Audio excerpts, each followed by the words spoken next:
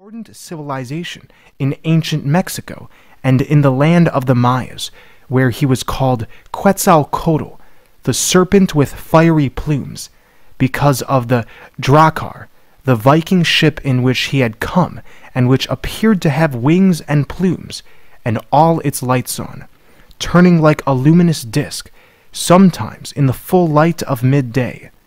But the most extraordinary thing that Perry Jacques relates in this book, which he hasn't yet written, is that Quetzalcoatl's beloved was called Papin Aluin. That is to say that the Princess Papin of the Aztec legend was not the sister of Moctezuma, who might have also been a Viking, because he swore that he came from Tula or Thule, but a semi-divine Hyperborean priestess who came to Fetramanaland, Albania, in the disk called Astra or Wafeln, with Quetzalcoatl. And when Quetzalcoatl went away, no one knows where, to the interior earth or the morning star, Papin became as if dead, but not in Tenochtitlan, but much farther south, in a region near the other pole, in a secret city in the Andes, possibly near the peak of Mount Melimoyu.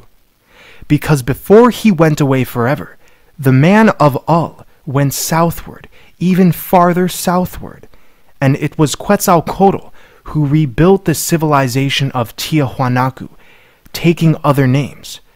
There he was called Tamanduare, Sueca, Kontiki Viracocha, Pezume, Manco Capac.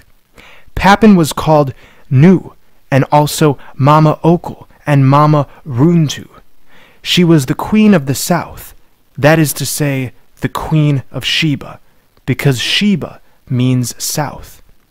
She lived in a land of lakes and volcanoes, on an island surrounded by a sea of flames, which was later called Chile, or Chile, which is narrow like a double-edged sword. A psychic spinal column of the planet, a region once inhabited by giants who will return to populate it when they emerge from their ancient prisons in the mountains, breaking through their walls of rock. Thus Papin lay, awaiting the return of Quetzalcoatl. She appeared to be dead, but really she was only asleep. She was the sleeping beauty, the one who is still asleep. Centuries passed, and a Spaniard came to these regions, driven by the same secret longing. He was Pedro Sarmiento de Gamboa, also known in another turn of the wheel as Petrus Toletanus, who would write the book of magic love entitled Rosarium Philosophorum, in which he would reveal how to bring back to life the woman who appears to be dead, how to awaken the woman who lies sleeping.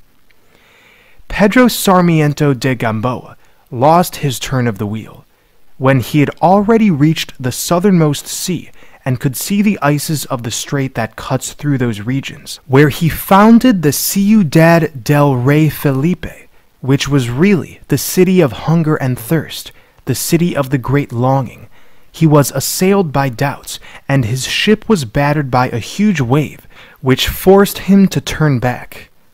He was unable to discover the narrow passage that leads to the oasis of the Isis, because his heart was torn between opposing memories and conceptions of the world.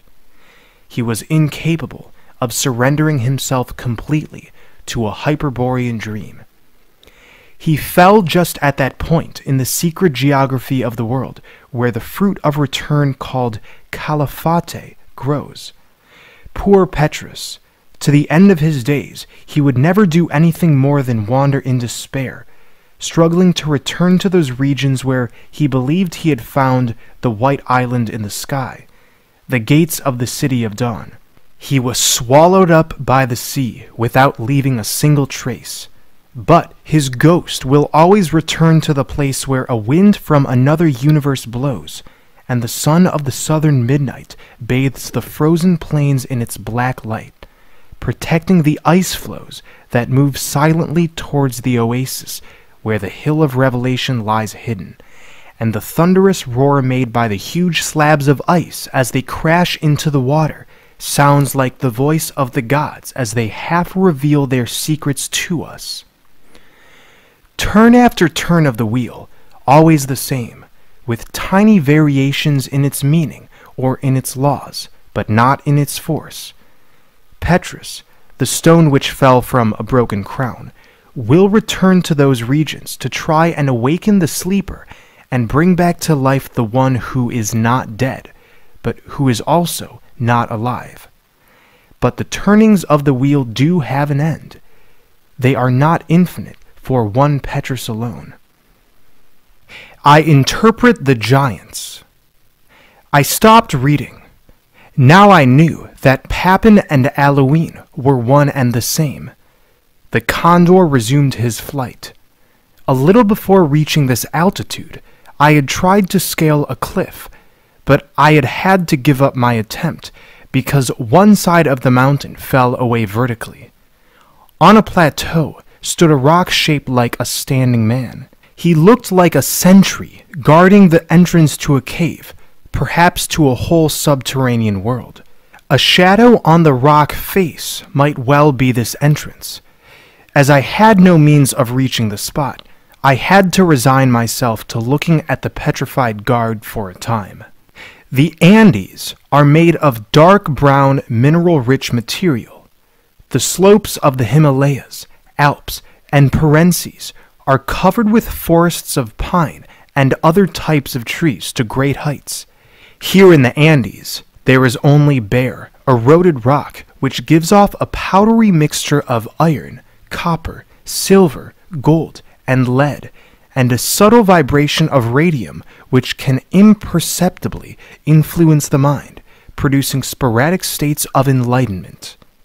To my right, the everlastingly snow-covered leaks of La Paloma and El Plomo rise up until they touch the sky. These peaks were the places of pilgrimage and worship of a long-vanished race. From them, the white gods used to communicate with the stars. I stood up and felt suddenly dizzy. I had to steady myself against the rock. As if in a flash of lightning, this world was blotted out, and I could only see a black wall and two gigantic shapes outlined in the rock face by broken veins of gold. One of the giants stretched his arms upwards towards the high peaks. The other bowed his head down until he almost touched the foot of the mountain.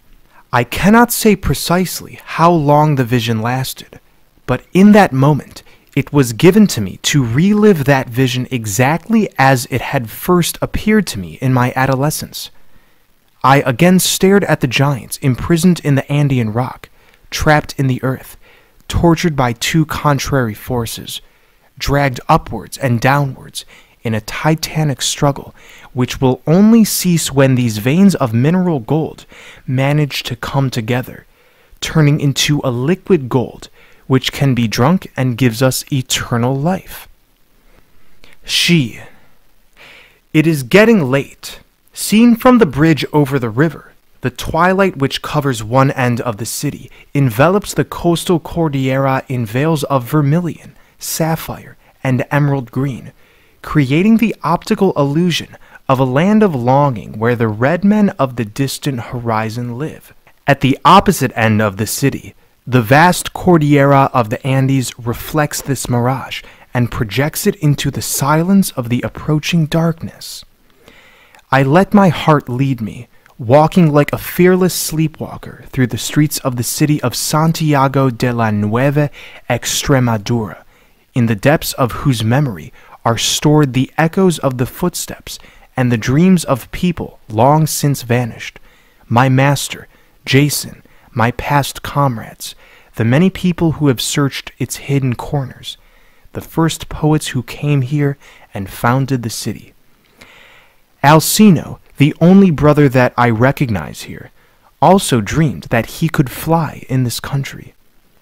When we approach the central event in our destiny, our mind becomes clouded, and it almost always takes us by surprise.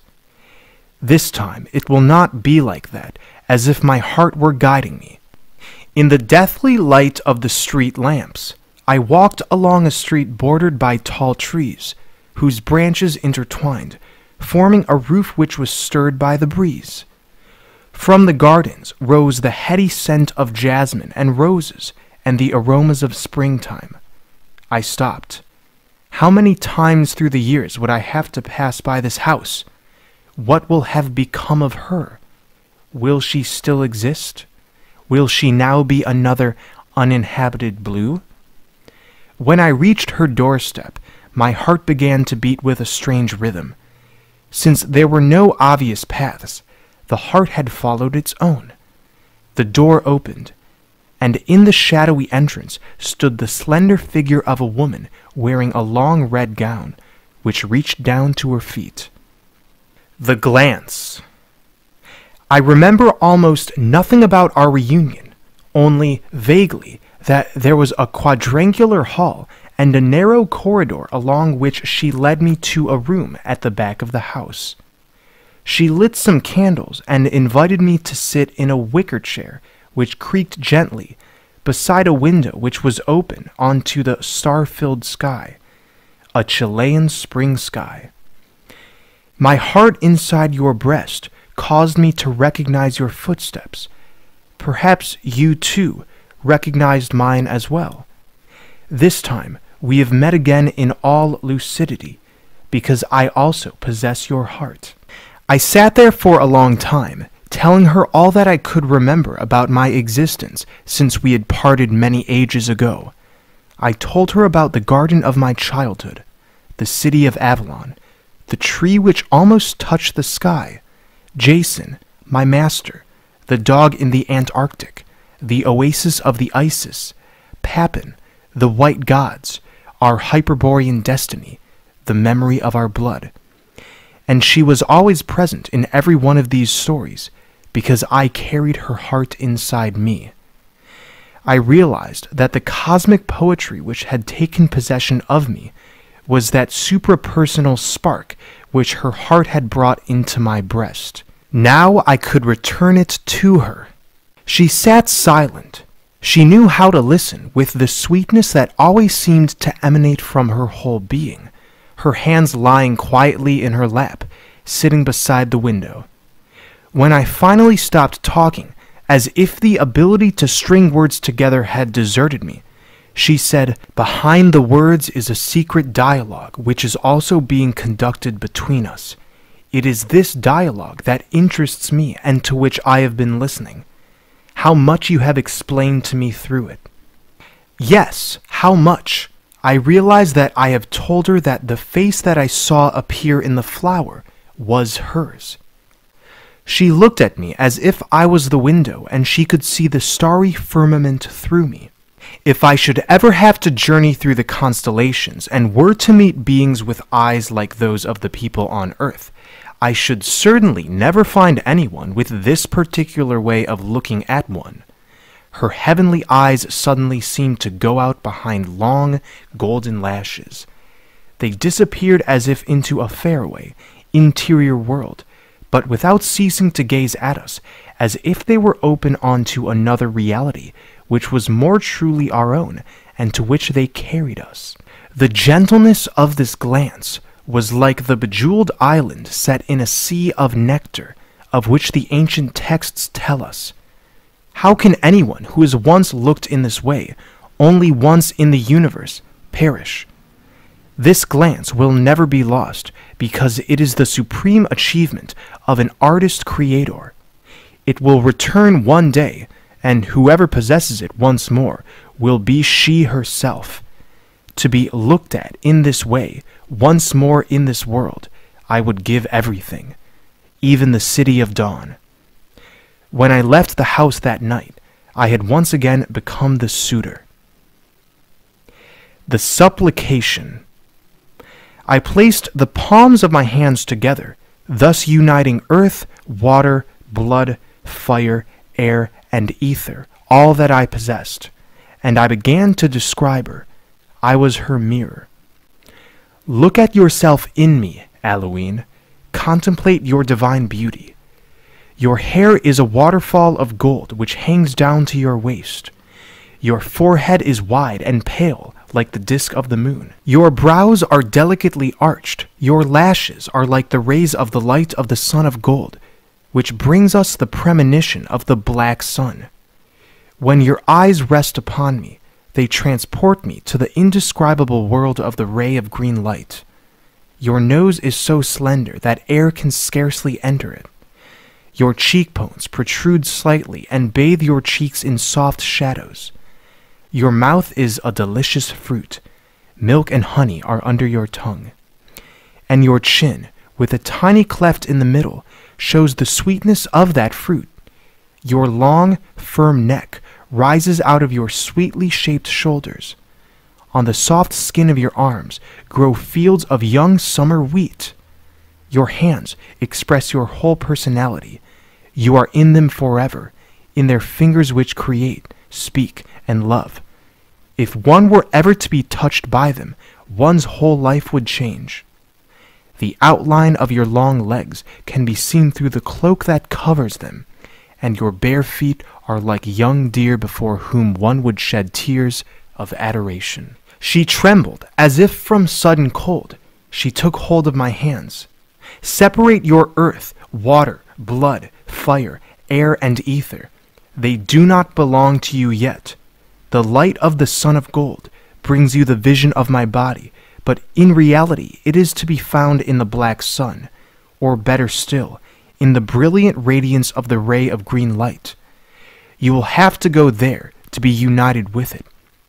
The pleasure which I can give you here with my body, my caress, the touch of my lips, is nothing to what awaits you beyond this world, in the union of our souls. Bodily pleasure is sad, disjointed, transitory. It blots out the light of another pleasure which has no beginning nor end. Chastity is the world of the giants. Lovers who only pursue the joys of visible flesh have never succeeded in becoming united, nor in loving each other. When they lie side by side in their beds, they are nevertheless far apart, separated by an impassable thread of air, by the sword of forgetfulness, because they will never dream the same dream. Each of them pursues his solitary road, without his companion. Only when lovers are capable of dreaming the same dream are they truly lovers, when they love one another in their dreams. I will teach you to dream the same dream, and we will also love each other with our other bodies, which are invisible to the mortal eye. Only in this way will our love be indestructible, eternal. In this turn of the wheel, we have reached midday. We know who we are. This is our great chance to get out of the circle forever, and for you to discover the entrance to the interior earth. The Path of a Moor. I lived in her house. I slept in the quadrangular anteroom. From there I would walk down the narrow corridor, which was always in shadow, to the room with the window open onto a garden filled with fruit trees. Every morning, a tiny bird with blue wings came and woke her with its trilling. She would say to it, "Tiny bird singing, at my window, thank you, my tiny bird, for the beautiful morning." In the evenings, we would sit in the wicker chairs beside the open window. That was where we initiated the grand design of dreaming the same dreams along our path of a moor. These dreams are not dreams, she explained to me. They are not those sequences of unconnected images, those confused organic states, which people wish to interpret at all costs as products of a vivid subconscious intelligence, corresponding to the restless, seething activities of an energy which is at work while the body is at rest. Our dream is a more elevated form of consciousness. It attains a greater intensity, a purer tonality, a superconsciousness in a state of continuous consciousness, which is no longer either mine or yours. It is as if the dream was dreaming us, or as if we were dreaming ourselves through this dream, as if we were watching someone dreaming our own lives, and we are also this someone who is not really us. This is perhaps the only possible way to supersede the ego and make him into you, that is, me. And all this is for the greater glory and life of that someone who is waiting beside a spring, in order to be able one day to contemplate his face, that is, my face. Sitting in her wickerwork chair, she placed her hands together in her lap, looked straight at me for a moment, then closed her eyes slowly as she sang a melodia. I traced the first sign of the order on my chest, reciting a mantra as I did so. They were both going to work on the spiritual bodies. I also crossed my hands, thus creating the number 8 with 4 fingers. I looked closely at her beautiful face, so as to remember it as clearly as possible, and then I closed my eyes as well, turning them inwards and concentrating them on a point between my eyebrows. I thought I heard her moan softly and mutter. Then I felt someone nearby, standing beside me, and then I was aware of nothing more, because spiral currents caused first my head and then my body to vibrate, and I began to sway to and fro like a pendulum. A metal tube with a revolving inside appeared in front of me, and I felt myself passing through it, slowly at first, then ever more rapidly. At the end of the narrow tunnel, a faint blue light began to glimmer. Then I found myself running along a narrow passageway, which was a gallery of glass, like that in my childhood home, but much longer, and filled with pictures in wooden frames and furniture that I thought I recognized. I ran faster because I knew that I must hurry to reach the end of the passageway before a door closed, or because I wouldn't be able to retain the image of this gallery in my mind for much longer, or to continue imagining it, because all this was in some way taking place in my imagination, since I was able to imagine something that really existed somewhere, in someone else's imagination as well as in my own. Finally, I managed to get out of myself and found myself standing in a patio, bathed in a mobile, transfigured light, like the light of dawn or dusk, a light from another universe, a newborn light. A young girl was carving statues, and a man's voice sang, "The time of the golden fruits is long past, the frozen stone, the cold wind that comes from the sea. O friendly hearts, where have you gone? The old home awaits us in vain." Father. I found myself in an uncultivated spot, which looked like a clearing in some forest. Men were working on a building site. I could see the foundations and the scaffolding. Some young men were climbing ladders, carrying building materials. I thought I might be able to help them. Then the site manager saw me. He walked over to a console on which stood a telephone and rang somebody. I realized that he was talking to my dead father. He seemed to be telling him that I had arrived and asking him for instructions. My father was living by himself in a nearby city and couldn't leave it because he was looking after a child, another child. When I realized that he was on the other end of the telephone, I asked the site manager to let me speak to him. He handed me the phone. "Father, it's me." There was a silence. Then I heard him say my name. "I'm coming to see you," I told him. "No, not yet." "Very well," I said. "I will obey you." I felt terribly sad. The line went dead. Of course, I understood the reason. And I walked away through the clearing, saying, I must journey even farther, until I find the oasis of the Isis, the ancient garden, the ancestral home, the ultimate smile, the sweet indifference, until I join my father again, who died long ago. Pale traveler, behold the wind, behold all that was lost. The little that was gained, behold the sea again. Again, the man's voice sang, "Turn away no more. Why wilt thou turn away? The starry floor, the watery shore, is given thee till the break of day. The secret chamber. In the house there was a secret chamber, known to no one but me. I discovered the way to it when I explored some darkened rooms. There I would mount a narrow staircase which I never climbed right to the top. A little before I reached it, I would turn aside and begin to climb imaginary flights of steps in the air or projecting from the wall. When I reached the roof, I would push aside some boards to reveal a tiny entrance. This was the most difficult part, because I had to slide into this hole and crawl along a very narrow, airless passageway. If I was able to reach the end, I would find myself in a wide, impregnable chamber, an inviolate paradise. There were chests full of precious materials, garments from every period which I had worn in the past. The centuries had come together. I would always find myself alone there. The chamber was divided into compartments where there were beds covered with skins and shelves full of carefully classified books. A fire was always burning and armor hung on the walls.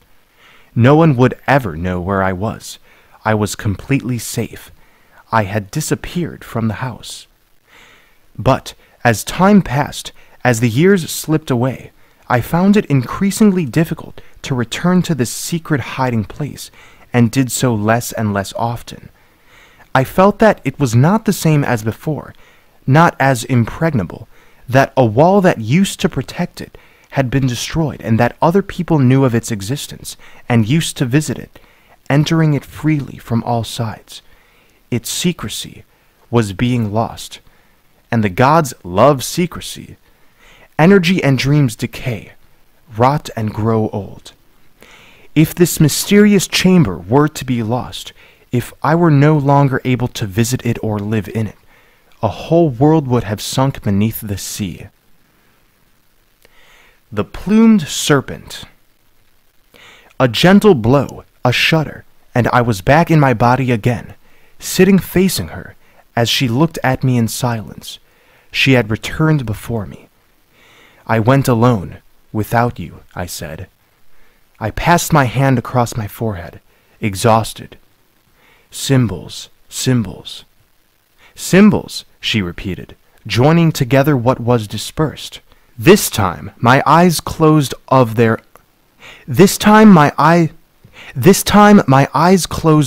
own accord. I couldn't concentrate. Then I was outside myself. I was walking through some hills. To the west lay the city of Santiago, enveloped in a cloud. Beyond it, the coastal Cordillera. To the north, far below, lay some blue lakes in the middle of plowed fields. To the east and south stretched the vast Andean Cordillera, the high peaks of El Plomo and La Paloma, eternally snow-covered. All around me were slopes covered in soap-bark trees, jalops, terebinths, 100-year-old lindens, almond trees, and hawthorns. There were 3 hills. On the middle one stood a house with a circular, conical roof made of sandstone. On the highest hill stood an octagonal tower. I had the curious impression that this house and this tower belonged to me. I walked towards the tower along a path bordered by cinnamon trees.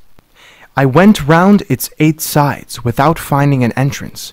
I walked down once more to the middle hill and opened the door of the house.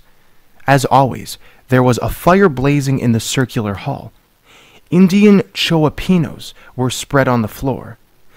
The rooms in this house had doors opening onto the hall, corresponding to divisions of the number 8, like the thickness of the walls and the height of the building.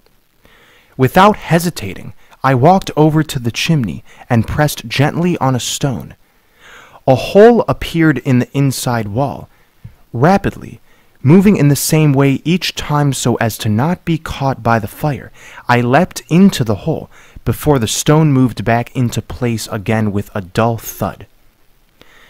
I found myself standing beside a staircase carved out of the rocky mountainside. I climbed down its 16 steps and walked along a passageway lit by a filtered light. Blazing torches were also fixed to the walls.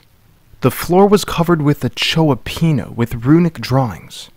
Another wall suddenly appeared in front of me. I opened another entrance in it in the same way, with a gentle pressure of my fingers, and I found myself inside the tower. I climbed up a staircase carved out of the wall until I reached an octagonal room with windows on all sides. The room was in darkness because heavy curtains had been drawn across the windows and night had already fallen. In the middle of the room was a nuptial bed. 2 candelabras, which gave out a weak light, stood on a pair of wooden pillars. This bed was made out of stone. It was cold. Lying on it was Halloween. Her hands were crossed on her breast, and she was holding a quetzal feather. She appeared to be dead, but she was alive. She was scarcely breathing, and her face was the color of ice. I stood at the head of the stone bed. I seemed to understand that, in her sleep, she was blocking an opening that led to or from somewhere. When I woke her, we would be able to pass through this passage. I waited. I did nothing. She was so beautiful in her immobility. I remembered her in her other deaths, always the same, when she lay motionless holding her quetzal feather. I was inspired to trace the sign that would wake her.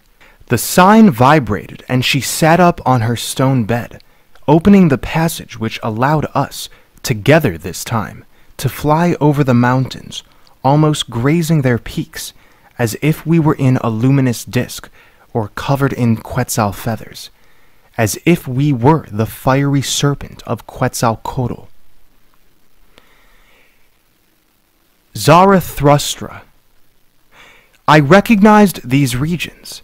They were those of the peak of Melimoyu, Ultima Esperanza, and the Sarmiento Mountains. From this altitude, we could just make out the confused outline of the Torres de Paine, far off in the distance, between snowstorms and mists. They were the borderlands, the limits. The entrance to the city of the Caesars and to the interior earth had to lie somewhere in that remote area. But we had come here to pay homage to the bones of the Mylodon, that is, to a far distant past which also belonged to us, to the memory of another turn of the wheel. We landed on the steep slopes of Mount Melimoyu. The tiny lake of dark green water and the forest of petrified beaches were still there. But there was now no human habitation to be found at this altitude, only snow and rock. We walked round the lake. In the ice of the shore could be seen some lines, like the tracks of a primitive sledge. Some petrified leaves and branches could be seen through the centuries-old layer of ice. A rock rose up in the shape of a pyramid, leaning a little towards the water, which reflected the shadows of the forest and the mountain peak in its unfrozen part. Now I remembered it all. It seemed only yesterday, yet centuries had passed. Of course, she couldn't be buried here, I said to myself, because she was standing beside me. Ah, and if I were to open the tomb, the icy wind would certainly blow away these ancient memories, this age-old snow, and a scent of sandalwood and resin would envelop the world. I began to dig with my bare hands until the blood ran from under my nails, dyeing the white snow red, and it coagulated like a copperhue on an ice floe. She watched me in silence, leaning against the rock, with her red cloak covering her down to her bare feet. I opened the tomb. Her body appeared intact, on a bed made of cinnamon branches, copperhues, and laurel which were still wet with my tears from other centuries. Again I embraced this body desperately, forgetting the one which was standing beside me, looking at her own dead face. Gently she took me by the shoulders and tried to lift me up. Close the tomb. The time has not yet arrived when all my deaths can become one single life. The sun was nearing its midday zenith. Its light fell directly over the rock. Where was this rock in reality? Didn't a mirage of the midday light project it onto the slope of a mountain in the south of the world? Wasn't it really in an alpine village in another part of the globe? But in the disturbance of the light, which had inverted space as if it were making a hole and creating a break in time, the wounded king again appeared. He didn't see us. He was rooted in his years. Seated beside the rock, he held in one hand his slender walking stick, and in the other his wide-brimmed hat. He was dressed in black. His eyes were fixed on the mountains which formed an amphitheater around the lake. Thick forests of oak and pine covered the slopes. Streams flowed down them. He recited quietly, "Oh, how long the road appears, how uncertain in the night, without the star. I want to live twice, now that I can look into your eyes. Like a sweet promise, the light of triumph, and the morning. Oh, you, most beloved of the gods, who kissed the stone for the first time, enamored of a tomb. Already youthful summer clambers up the mountain. It begins to speak. O little bird, what have you done? What mystery is concealed in your song, that you arrest my steps? Traveler, my melodies are not for you. I am calling my companion, because without her the night is sad. Do not stop. Continue your journey. You stop, pale one, condemned to wander in deep winter, like the vapor that pursues the coldest regions of the sky. Flee, bird, sing in the desert, and hide, since you were mad, your bleeding heart beneath the ice." Tears ran down the cheeks of the wounded king. It is midday. The sun is blazing directly above my head. Silence, silence. Hasn't the world just become complete? What is happening to me? Every corner of my soul is expanding. Golden sadness lies heavily upon it, and happiness also. O bliss, sing, my soul. This is the secret, solemn hour in which no shepherd plays his pipe. Don't sing, birds of the valleys. O my soul, don't even whisper. Aged midday is sleeping, moving his lips. A drop of old happiness, of golden wine. That is how the gods laugh. Silence. What has happened to me? Listen. Hasn't time flown? Aren't I about to fall? Haven't I fallen into the well of eternity? Ah, break, my heart, after such good fortune. He seemed to see us, to sense our presence in this confusion of light and time. You have given yourselves up to dreaming. For how long? Half an eternity. Then get up now, old heart. How much time will you need to wake up after such a dream? O midday sky above me, when will you drink that drop of dew that has fallen on all the things of this world? When will you drink this singular soul? When, O wells of eternity? When, O abysses of midday which make men tremble? When will you absorb my soul in you? The desert grows. Woe to him whom the desert hides. What says the depth of midnight? I was asleep, but now I have woken out of deep dreaming. My midnight is my midday. Oh, I love you, eternity. You alone are the woman by whom I wish to have a son. And then, as he looked at us and we saw him, through that break in the light, as he was still sitting there waiting, but without waiting for anything, and estranged from good as well as from evil, and enjoying the sun and also the shade for once, while he gave himself up to the midday, the forest, the lake and the limitless time, suddenly he divided into two, and Zarathustra passed beside him. We bowed before his earth. The Orphic music When we dreamed the same dream, when we went on these journeys or flights, our conversation took place in a different state of consciousness integrated with a broader ego, which, so to speak, received us or awaited us on another side, as if it were waiting for us beside a spring. And we communicated with each other not by means of the words which are commonly used to represent the things of this earth, but by means of that language which underlies all the languages in the world, behind the mask of words.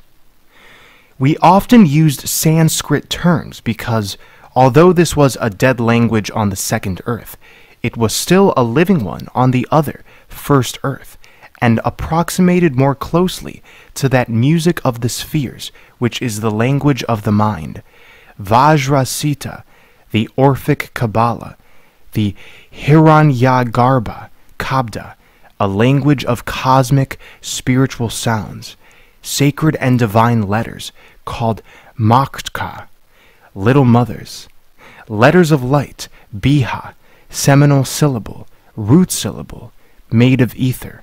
From this stems the mantra, the language of Akasa, memory of the light. Whosoever passes that way transmits telepathically the direct vision of the substance of things, because things come to him desiring to turn into symbols. These nature names are locked into the memory of human beings' consciousness through sleep and not being awake. Akasa is a concept or metaphysical experience which has no equivalent in the terrestrial languages of Kali Yuga. Logos is the closest equivalent for it. We decided to visit the master, who told us, "You are going on a honeymoon journey." Its Sanskrit name is Urdhavaretas, and you are being carried by a bird called a delone. You are walking backwards, like the Imbunche of the island of Chiloe, towards the point of origin, the Golden Age.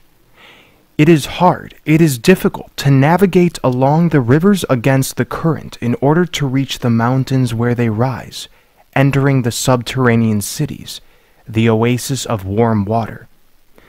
The path of eternity, although it leads downwards in the visible body, really leads upwards in the invisible one. Although you are going to the South Pole, to the Antarctic, you will finally reach the continent of Hyperborea at the North Pole, where our guide lies.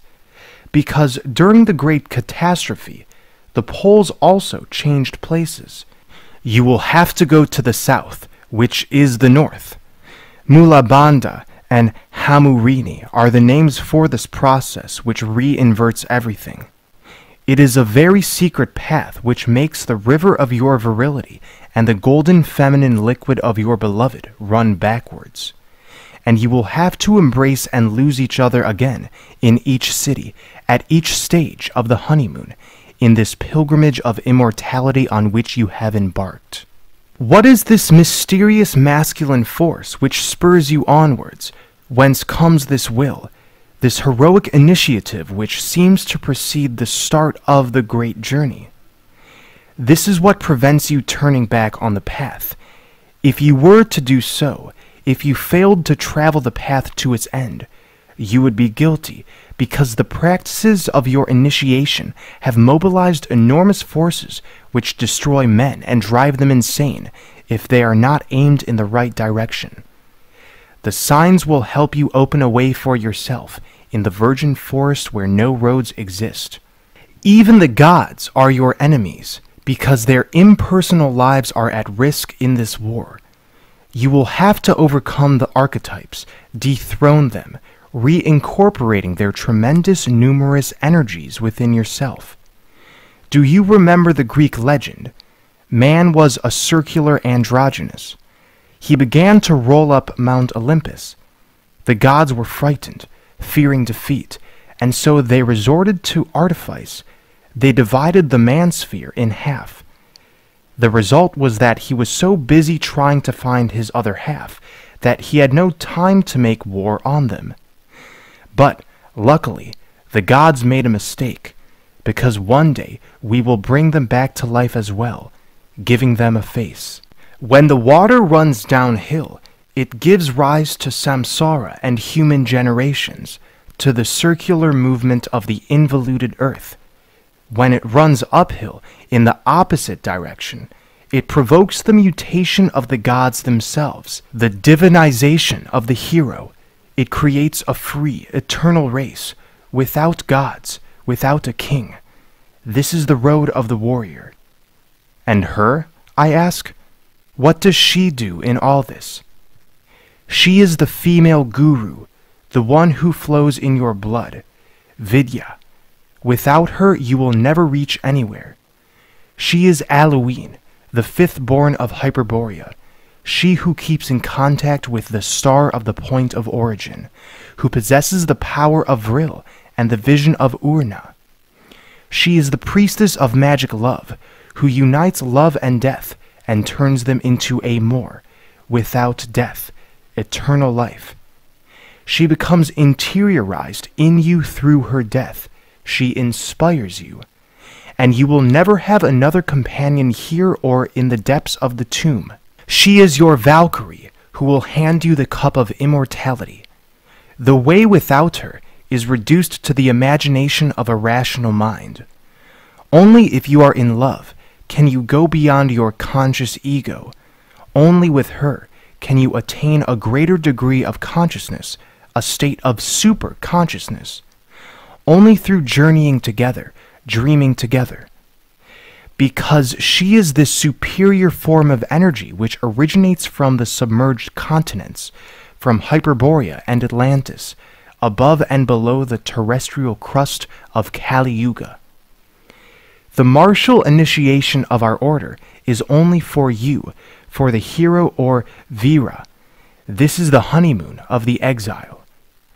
If, in the definitive drama which unites the three of us, we need to use our words from an ancient language like Sanskrit, which is completely unknown in the West and almost so in the Orient of Kali Yuga, it is because in the so-called living languages, there are no sacred expressions that can be used to refer to sacred questions or to capture and reflect the symbols of these multiple vibrations, which resound and explode in all the universes simultaneously.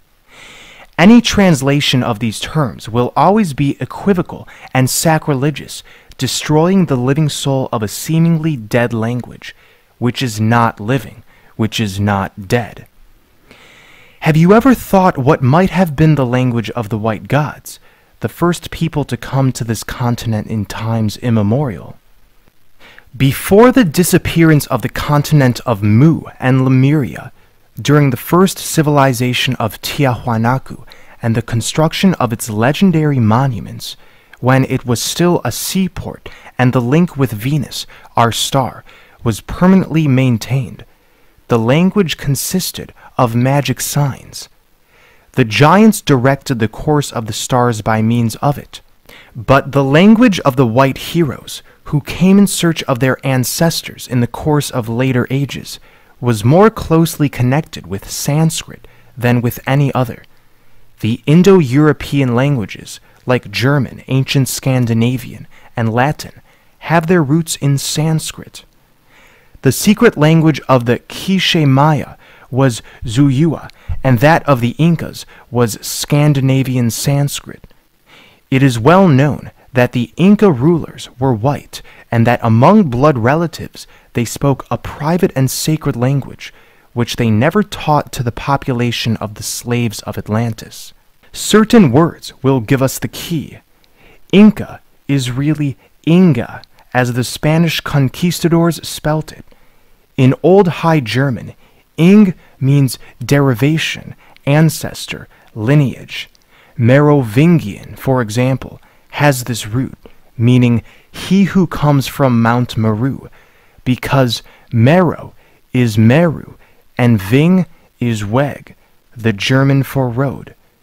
Thus, the Inga and we who are his descendants are those who journey from Mount Meru in the great exodus, from far away, from the nuptial homeland, from the lost land of Avalon, In reality, from the continent of Hyperborea, from the morning star, and also from the holy mount Kailas, which is the physical and visible double of the invisible Mount Meru, where a center of our order existed, a huilka, a fortress in Quisha, a circle.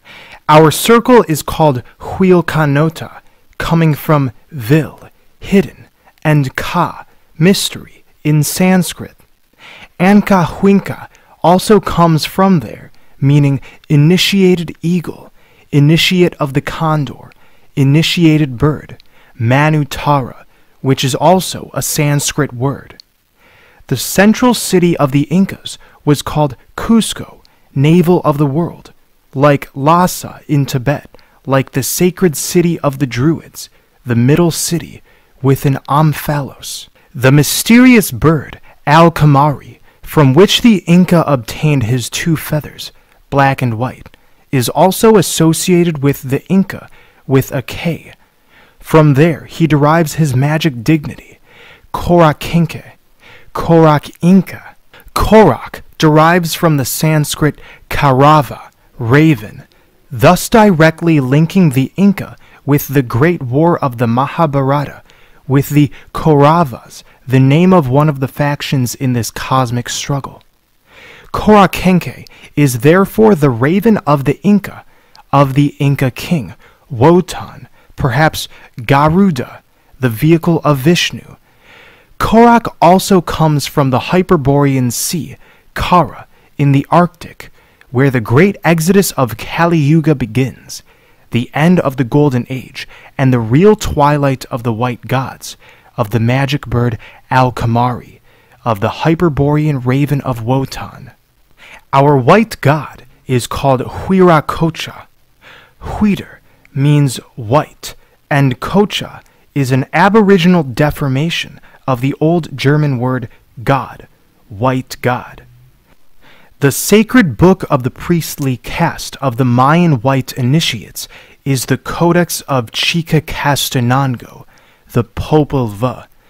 Popol is people in Latin, and Buch is book in German. The book of the people of the white gods, in which it is also related that they came from Thule, Tula, or Thule. This document has been totally adulterated and mutilated by the missionaries and by the great planetary conspiracy against the white gods. If we search with a pure heart and an open soul, in the whole of America, Albania, we will find the sacred language, Sanskrit, which is the involuted resonance of the inaudible Orphic Kabbalah, that of the mantras of the Hyperborean magicians, the giants and the men gods. Mantrayana is the road of the mantra, of the search for the mantra. It is in the Indo-Germanic languages of Sanskrit origin that one will find the meaning of the word buin, for example, which appears in Peru and Chile, bole and bulu, bull in Old High German, the sacrificial bull, the solar bull, in a land where cattle didn't exist, perhaps the ox, Nandi, the vehicle of Siva, Lucifer. Chakra means grange in Quechua, a circular plot of land. Ka'akra means circle, wheel, a turn of the wheel, in Sanskrit. Making the wheel turn is the road which you are following at present. Vajrayana in Sanskrit, road of diamond, of immortality, until you succeed in becoming Chakravarti, the lord of the chakras, the master of a chakra. Kunani, in the language of Cusco, the language of the Amata, its astrologer sages, means to preach. In Sanskrit, kun means to direct kundalini. The writing of the most ancient lost world of the white gods was also that of our signs, that of the warrior heroes who rebuilt Tiahuanacu, that of the Atu Marunas, and also that of the Mayas was the runes, the Kelikas, in the style of the plowing of the ox, the Boustrophidan of the most ancient Scandinavian runes. This is also the way in which the speaking tablets of Easter Island, the Rongo Rongo, which no one has yet been able to decipher, was written. The sacred writing, which the Incas later prohibited, was lineal. For all these reasons, we, the initiates of southern Hyperborea, always return to this seemingly dead language, which is in fact only asleep and which must be revived, Sanskrit, demolishing a Quichua pirka, a Sanskrit prick, behind which is hidden the secret, going backwards, ever further backwards, Hamurani in Quichua, from the Sanskrit mantra Ham, from the Vishuddha chakra in the throat, returning to the point of origin, to the nuptial homeland, where we will also find the deep magico-symbolic meaning of the name of our sacred land. Chile, Chile, chill, to bear, in Quichemaya. It comes from the Old Flemish, which in turn derives from the Old German, schillen, meaning unsheath, with an even more distant origin in Hyperborean Sanskrit. To bear, unsheathe the sword, the sacred sword of the homeland of our initiation, or the initiation of the mystic homeland, because Chile is shaped like a sword which must be unsheathed, a double-edged sword. This is the road of our initiation, of the warriors of the solitary star, the watchers of the dawn, the pilgrims of the dawn. Master, I said to him, the less I understand you, the more I love you. Yes, the less you understand me, the wiser you become.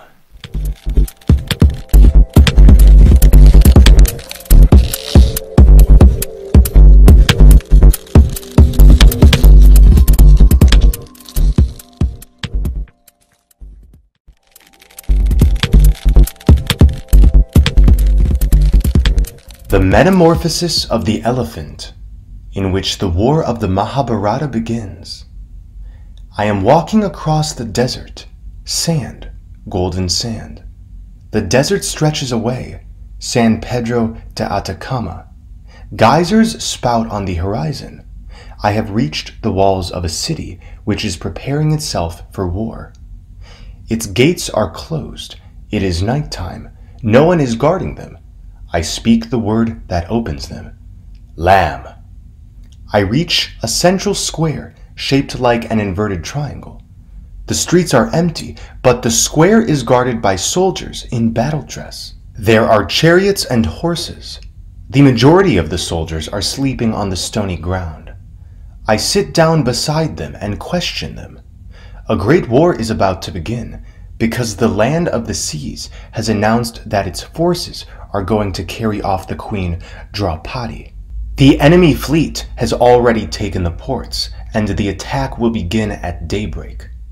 The king, seated on his throne, has turned his face towards both sides so that he appears to have two heads.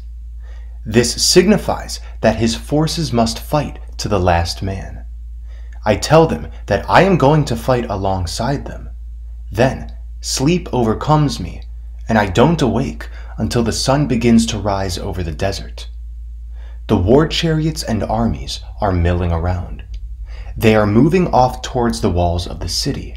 I realize that an extraordinary phenomenon has taken place while I was asleep. I have woken to feel myself to be me, and yet not me. Sometimes I am me, and more frequently I feel as if I am part of someone else, who is the one who is experiencing all this, including me. I see the king approach, riding on an elephant. His crowned head is turned towards the north and the south at one and the same time. As he passes by, he looks at this man who is me, and then he seems to have 4 faces. There is great sadness in his expression. It is the expression of one who knows what destiny lies ahead, of one who knows that he is going to lose. The king's face is pale because he suffers from white leprosy. His name is Pandu. The elephant walks heavily towards the walls beyond which death and transfiguration await him. He raises his trunk and trumpets his battle cry. Close at hand is a chariot drawn by 2 impatient chargers. The charioteer signals to the man who is me to climb in and pick up the shield and lance. This man jumps in and puts on the cuirass and the helmet. He sees that the color of the driver is blue. The chargers leap forward, and in a flash they are outside the gates of the city, rushing headlong across the sands in a mad gallop. Very soon they find themselves facing the enemy lands, and in them the man sees his relatives, his compatriots from northern Chile. He turns towards the charioteer and lays down his arms. "I cannot fight," he says. "I can see my brothers. I know all these people. Chileans, Peruvians, Bolivians, Argentinians." Imperiously, the charioteer commands him, "Acquit yourself of your duty, O warrior of the race of the white gods. You will not kill anybody. Those who died today are already dead in me." The war between brothers, the great war of the worlds, which began here in these desert sands, fought for the possession of a woman and the city of the elephant, called Astinapura, and also Troy, Tocopilla, and San Pedro de Atacama, raged for months, years. The woman lies sleeping, pale, infected with sacred leprosy, in some secret central place. The battle for the desert has been lost, and the forces are falling back inside the walls of the city of the elephant. Everything round here smells. The sands, the walls, the stones, the thistles, the wounds, even the bones smell. It is said that this is the city of smell, of the first perfume. The charioteer has abandoned him inside the triangle in the center of the city. In reality, it is an oasis with gardens of semi-tropical vegetation, with exquisite fruits, papayas, pineapples, mango trees, and a huge fig tree in the middle, which seems to touch the sky. The flowers are very beautiful and are watered invisibly. Water is the enemy of this world. The priests of the temple know that water is going to destroy everything, and they pray to the serpent of the earth, Tenten, who alone is capable of combating the serpent of the waters, Kai Kai. A mirror of gold hangs in the center of the temple, a sun of gold.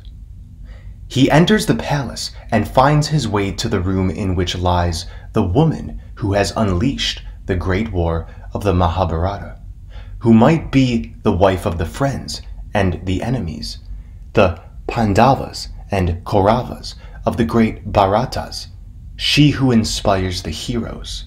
As if he has become invisible, he manages to get past the sentries without being seen.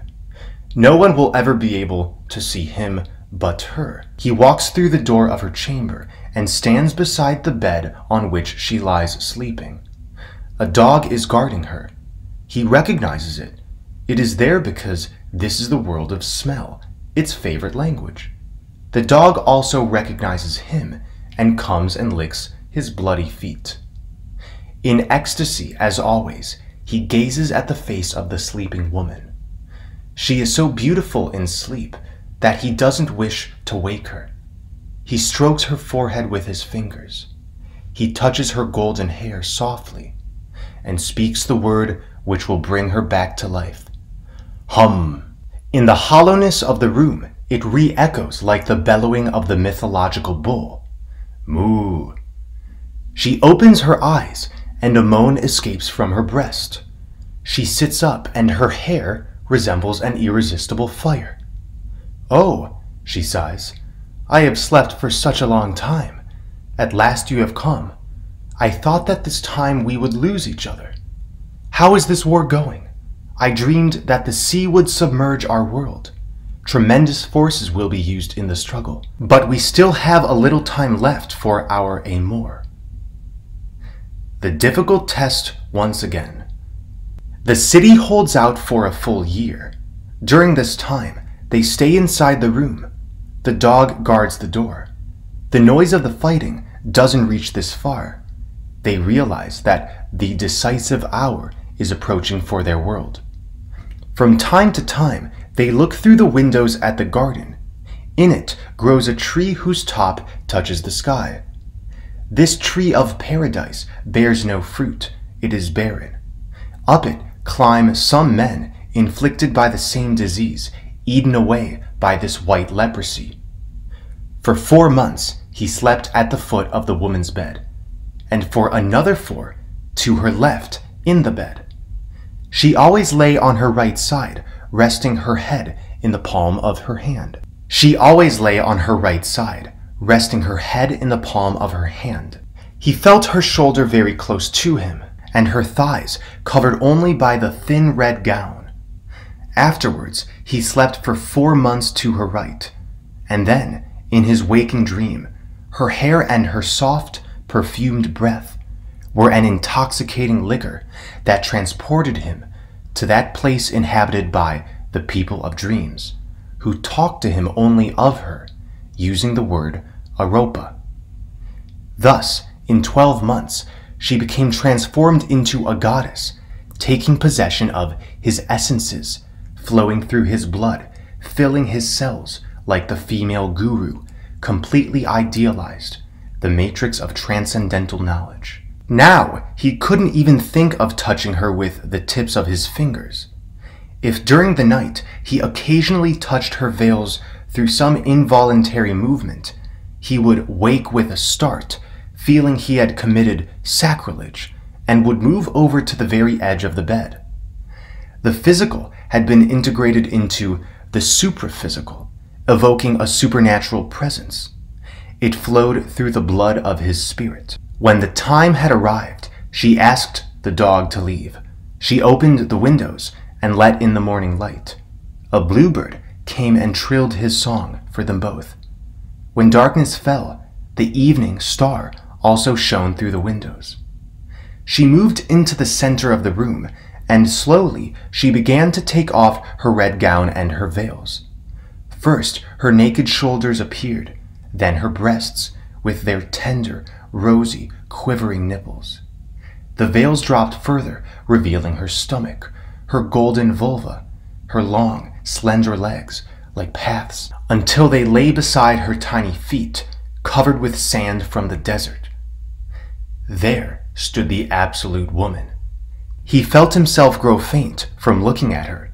All his eternity would not suffice him to gaze on her. Very slowly, with a dreamlike motion, she approached him. She reached his side and stretched out her hands to clasp his head. Like the touch of a petal from a flower in the garden of the city of dawn, she pressed her lips to his.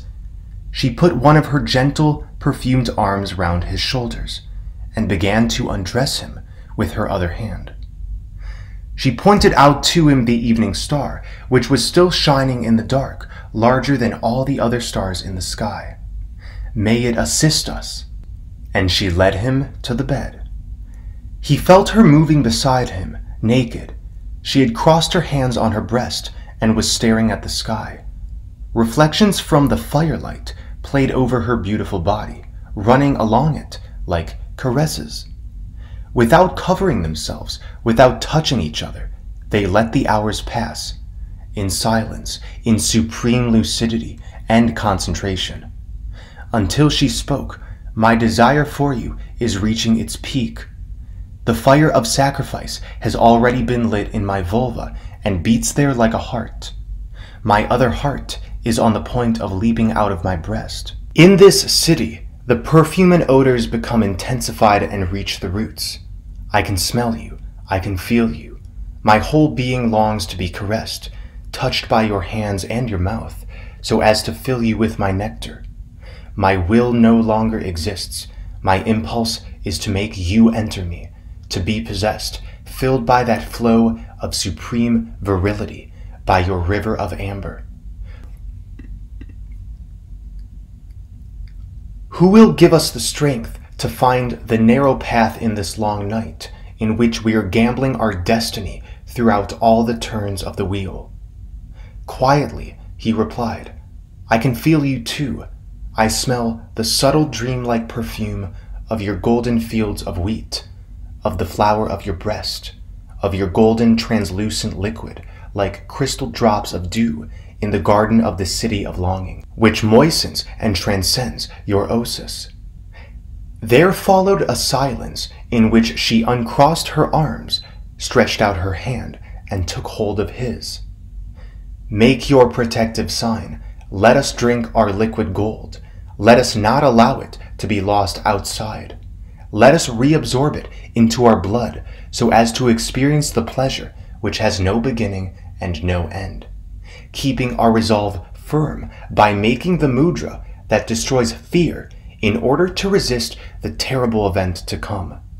The pleasure which has never been experienced by earthly lovers, an ecstatic, continuous pleasure, which will accompany us forever inside us, in your blood, where it will flow for an eternity. In her melodious voice, in the deep, velvety silence of that warm night in the city of Astinapura, she pronounced with a ritual cadence the word, Klim.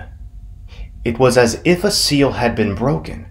He felt as if he was being enveloped by a huge wave which was submerging everything, countries, continents, the world, everything but her.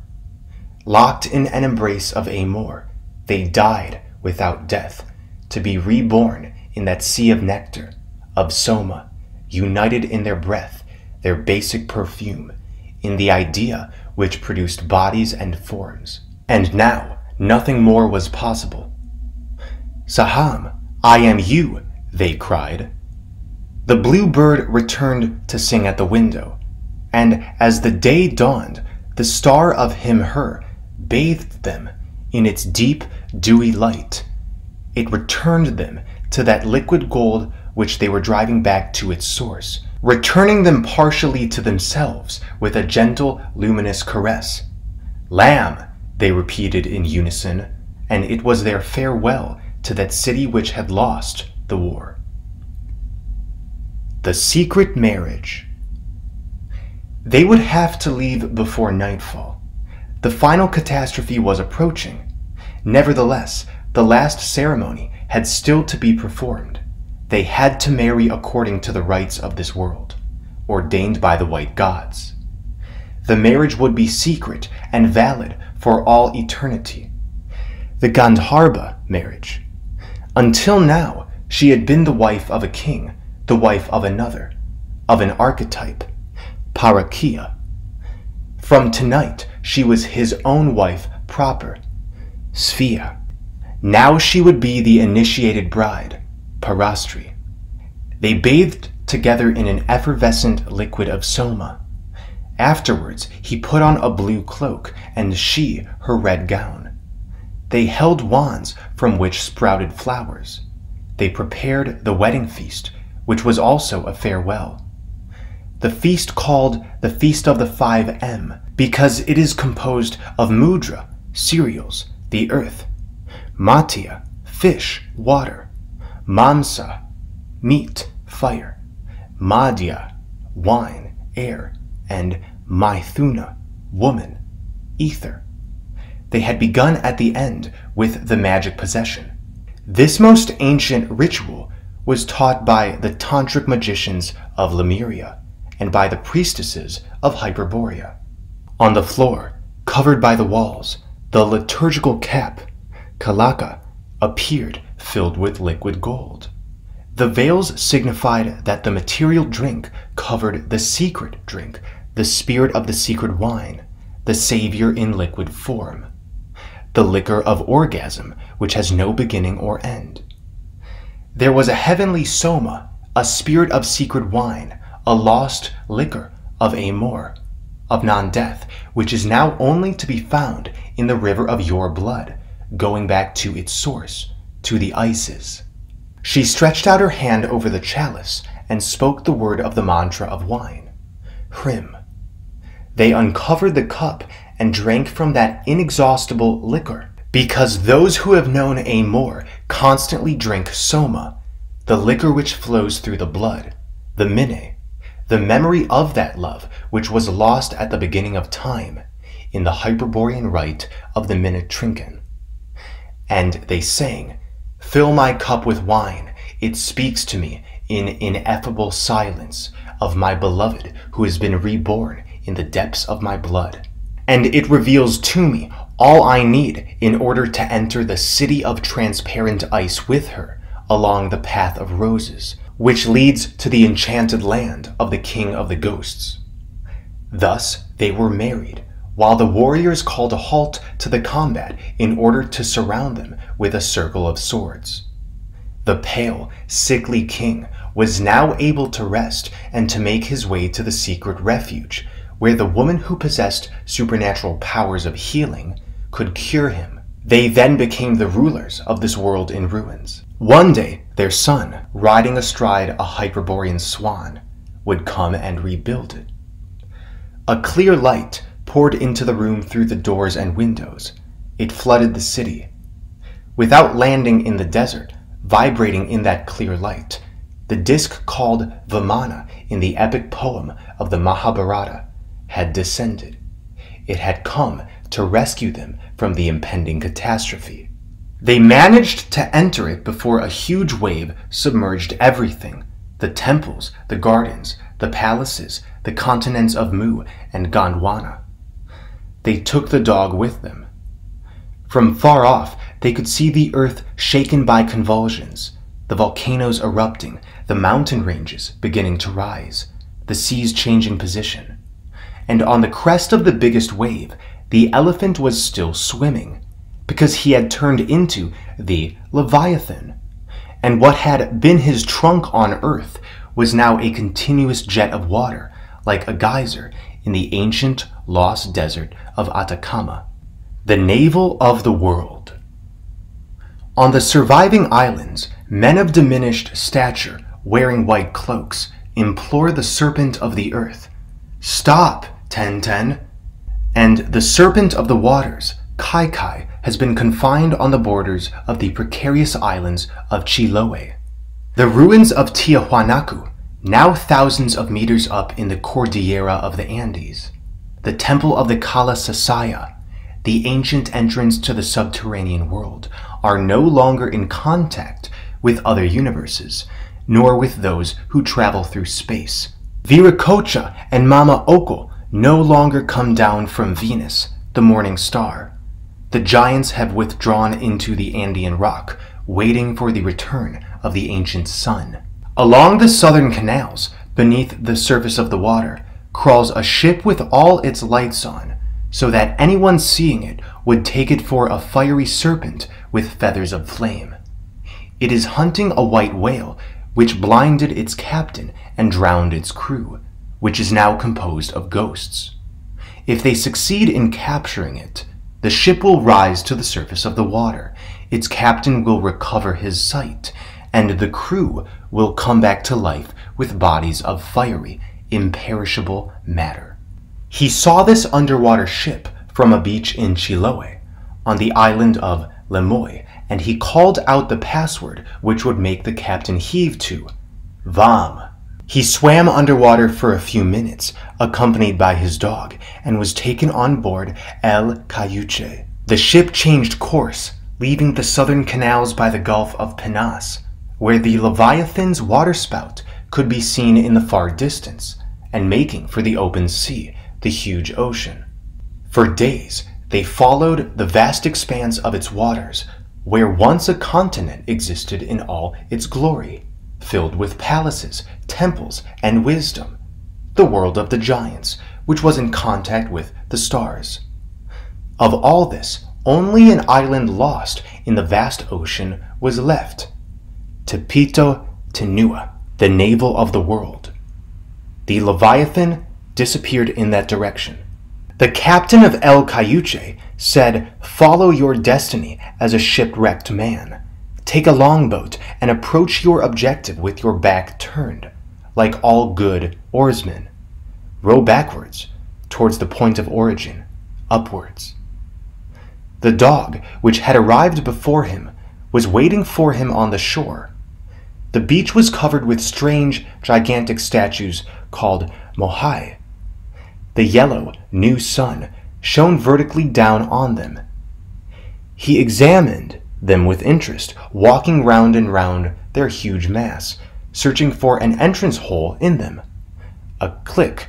How had these vast lumps of basalt got here? How had they moved from Rano Raraku to the Ahu, their platforms? The dog was indicating that he should follow it. They crossed the empty region of Mata Kiterani, whose earliest name was Svadishana, the home of Her. They were going towards the crater of the volcano called Rano Kau. As he walked, he mentally repeated the phrase he had heard in an old dream. Only the water which emerges from the crater of an extinct volcano can quench the thirst of the pilgrim. Inside, the crater grew the last 3 Toromiro trees, that red wood. At the foot of these trees, she lay sleeping. The dog lay down at her feet, waiting. He repeated the mantra which would wake her. Hum, and the music which announced her return was like that of a hive of bees maddened by love. In the shade of the last 3 Toromiro trees, she began to recall ancient times. Nothing has survived of all that glory except this little island, the summit of a huge submerged mountain. Nothing more in that vast expanse of water. Water, water everywhere. We are in the kingdom of the waters, surviving with difficulty. The inhabitants of the lost continent were giants, gods, more than gods. They came from the pole, from the morning star.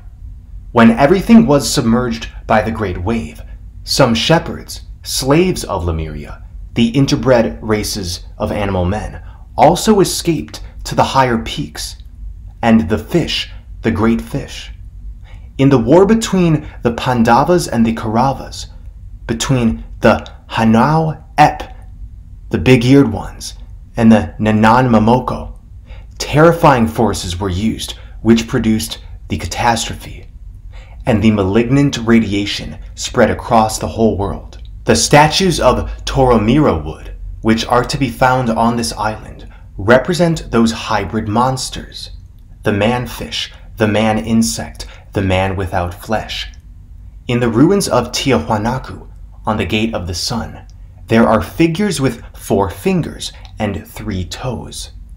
Someone has recorded the lost world, attempting to reproduce its glories and also the fruits of its destruction. The sublime art which has come here from an unknown center, with wood formed from the non-existent blood of a time without memory, is the work of a race of giants who came from the east and from Hyperborea. Subsequently, very different races tried to reproduce that art. Here is a Mohai with a beard, a white god. It belongs to the Ahu Mohai period. These were imitated later, as if people wished to make the vanished white gods, Quetzalcoatl, Huiracocha, Orahona, and the creators of the first Tiahuanacu return. Thus, the Mohai may be said to represent a kind of exorcism practiced in successive waves after the involution of the divine and the semi-divine began, attempting to force the return of the white gods, the giants, and the golden age by means of the albeit inaccurate reproduction of their figures. They could also be said to be landmarks for their extraterrestrial vehicles, their vimanas, their astras, their manutara, their discs of light, their plumed serpents, in which they disappeared shortly before the cataclysm.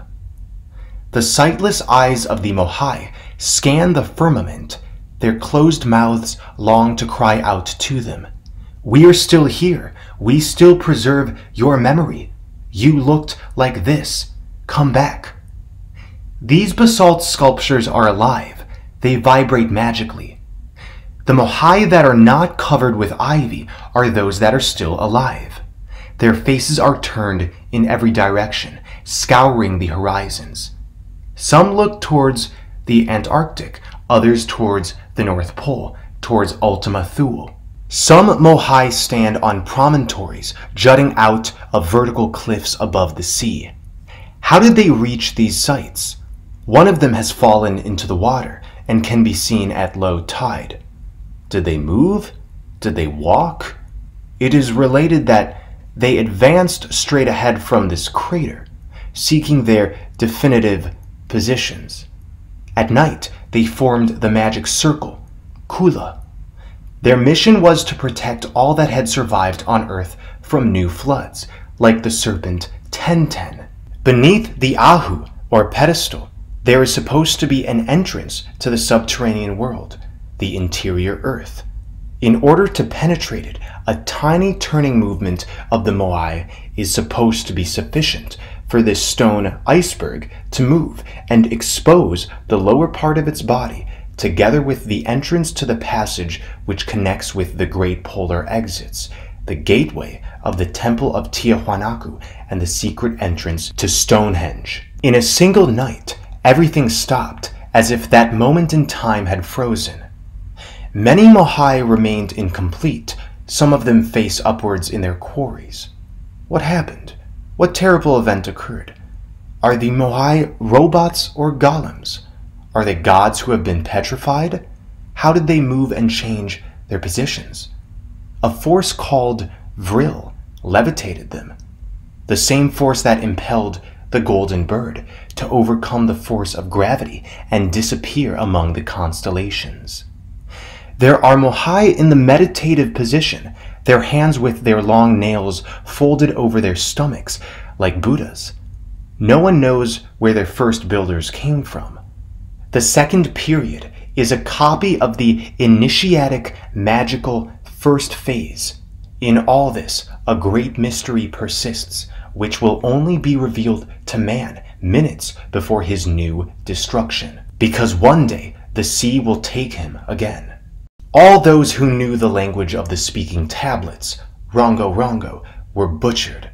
They were called Maoris and were white priests, white magicians, who had escaped from the great catastrophe and had remained on this exterior earth in order to preserve the tradition.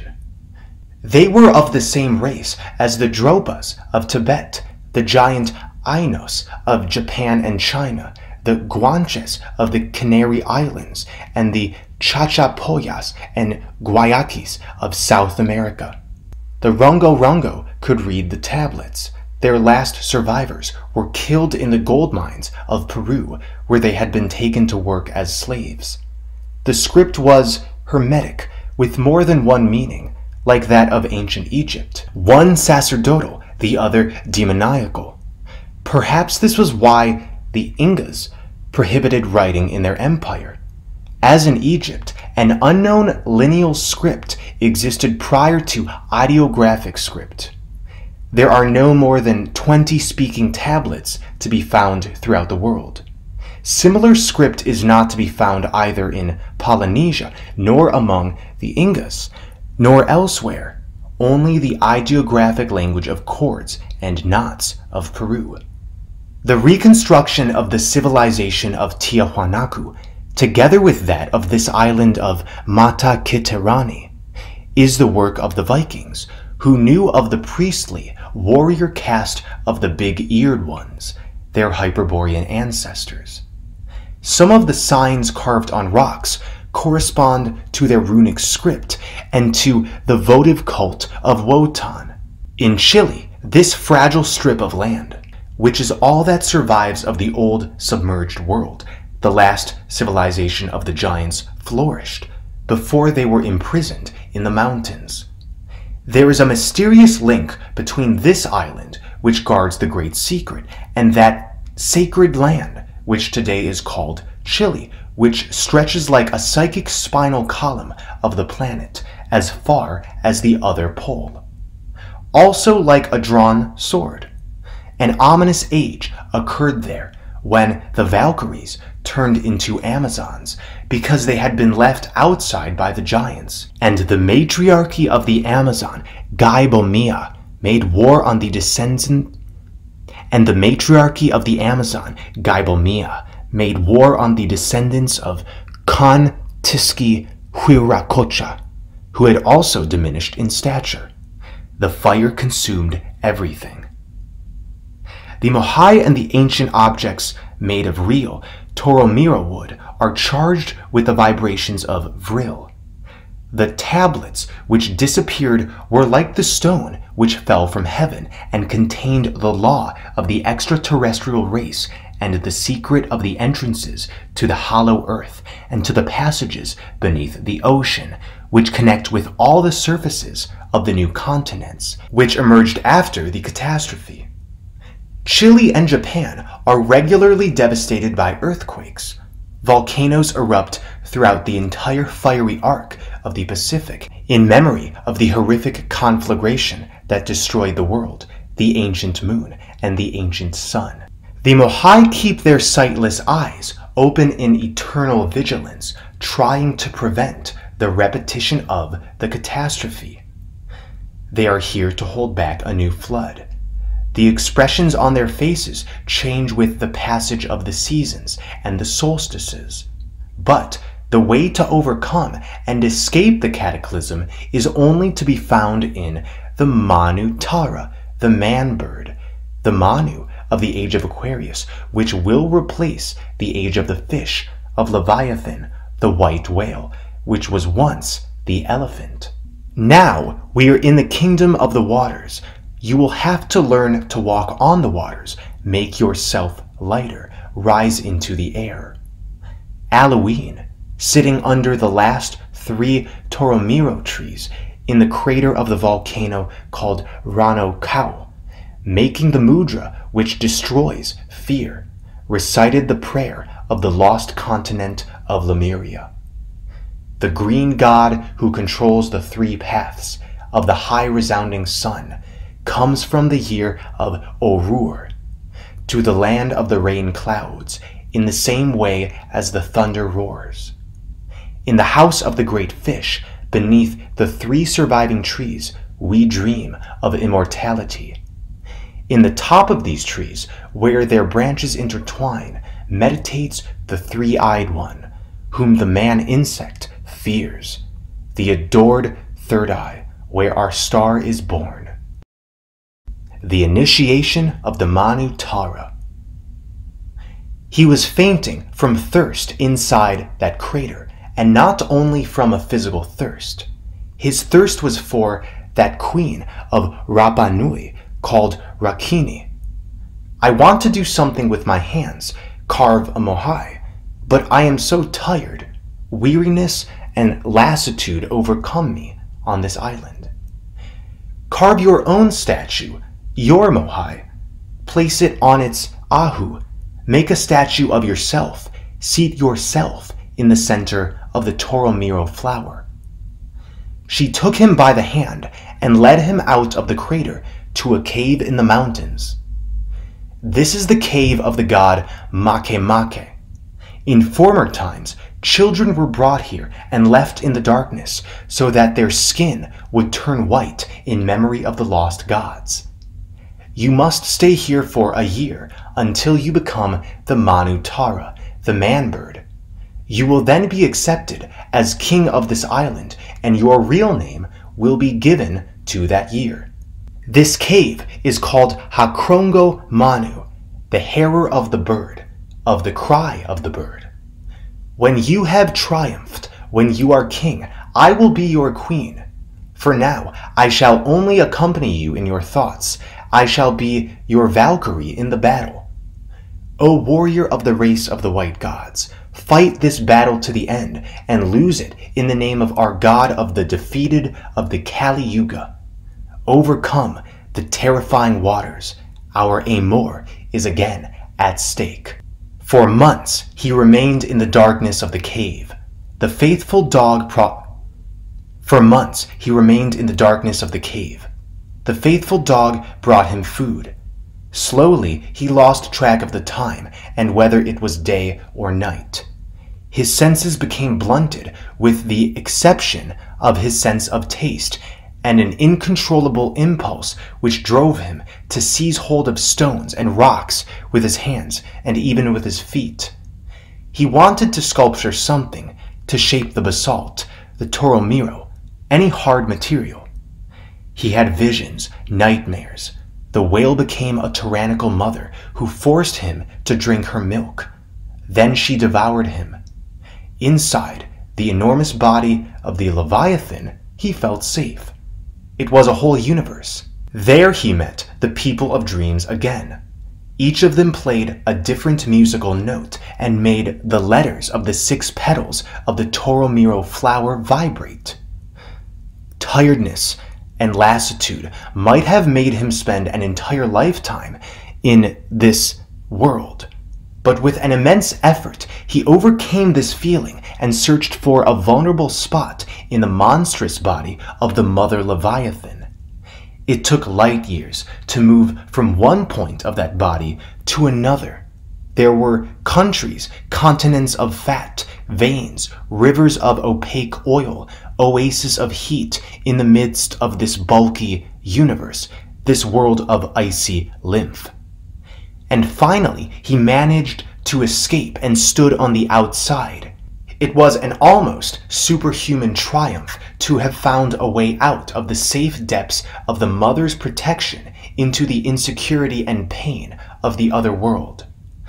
Then he began to scream like a newborn child with a pale skin inside that other mother, the cave of Hakrongo Manu.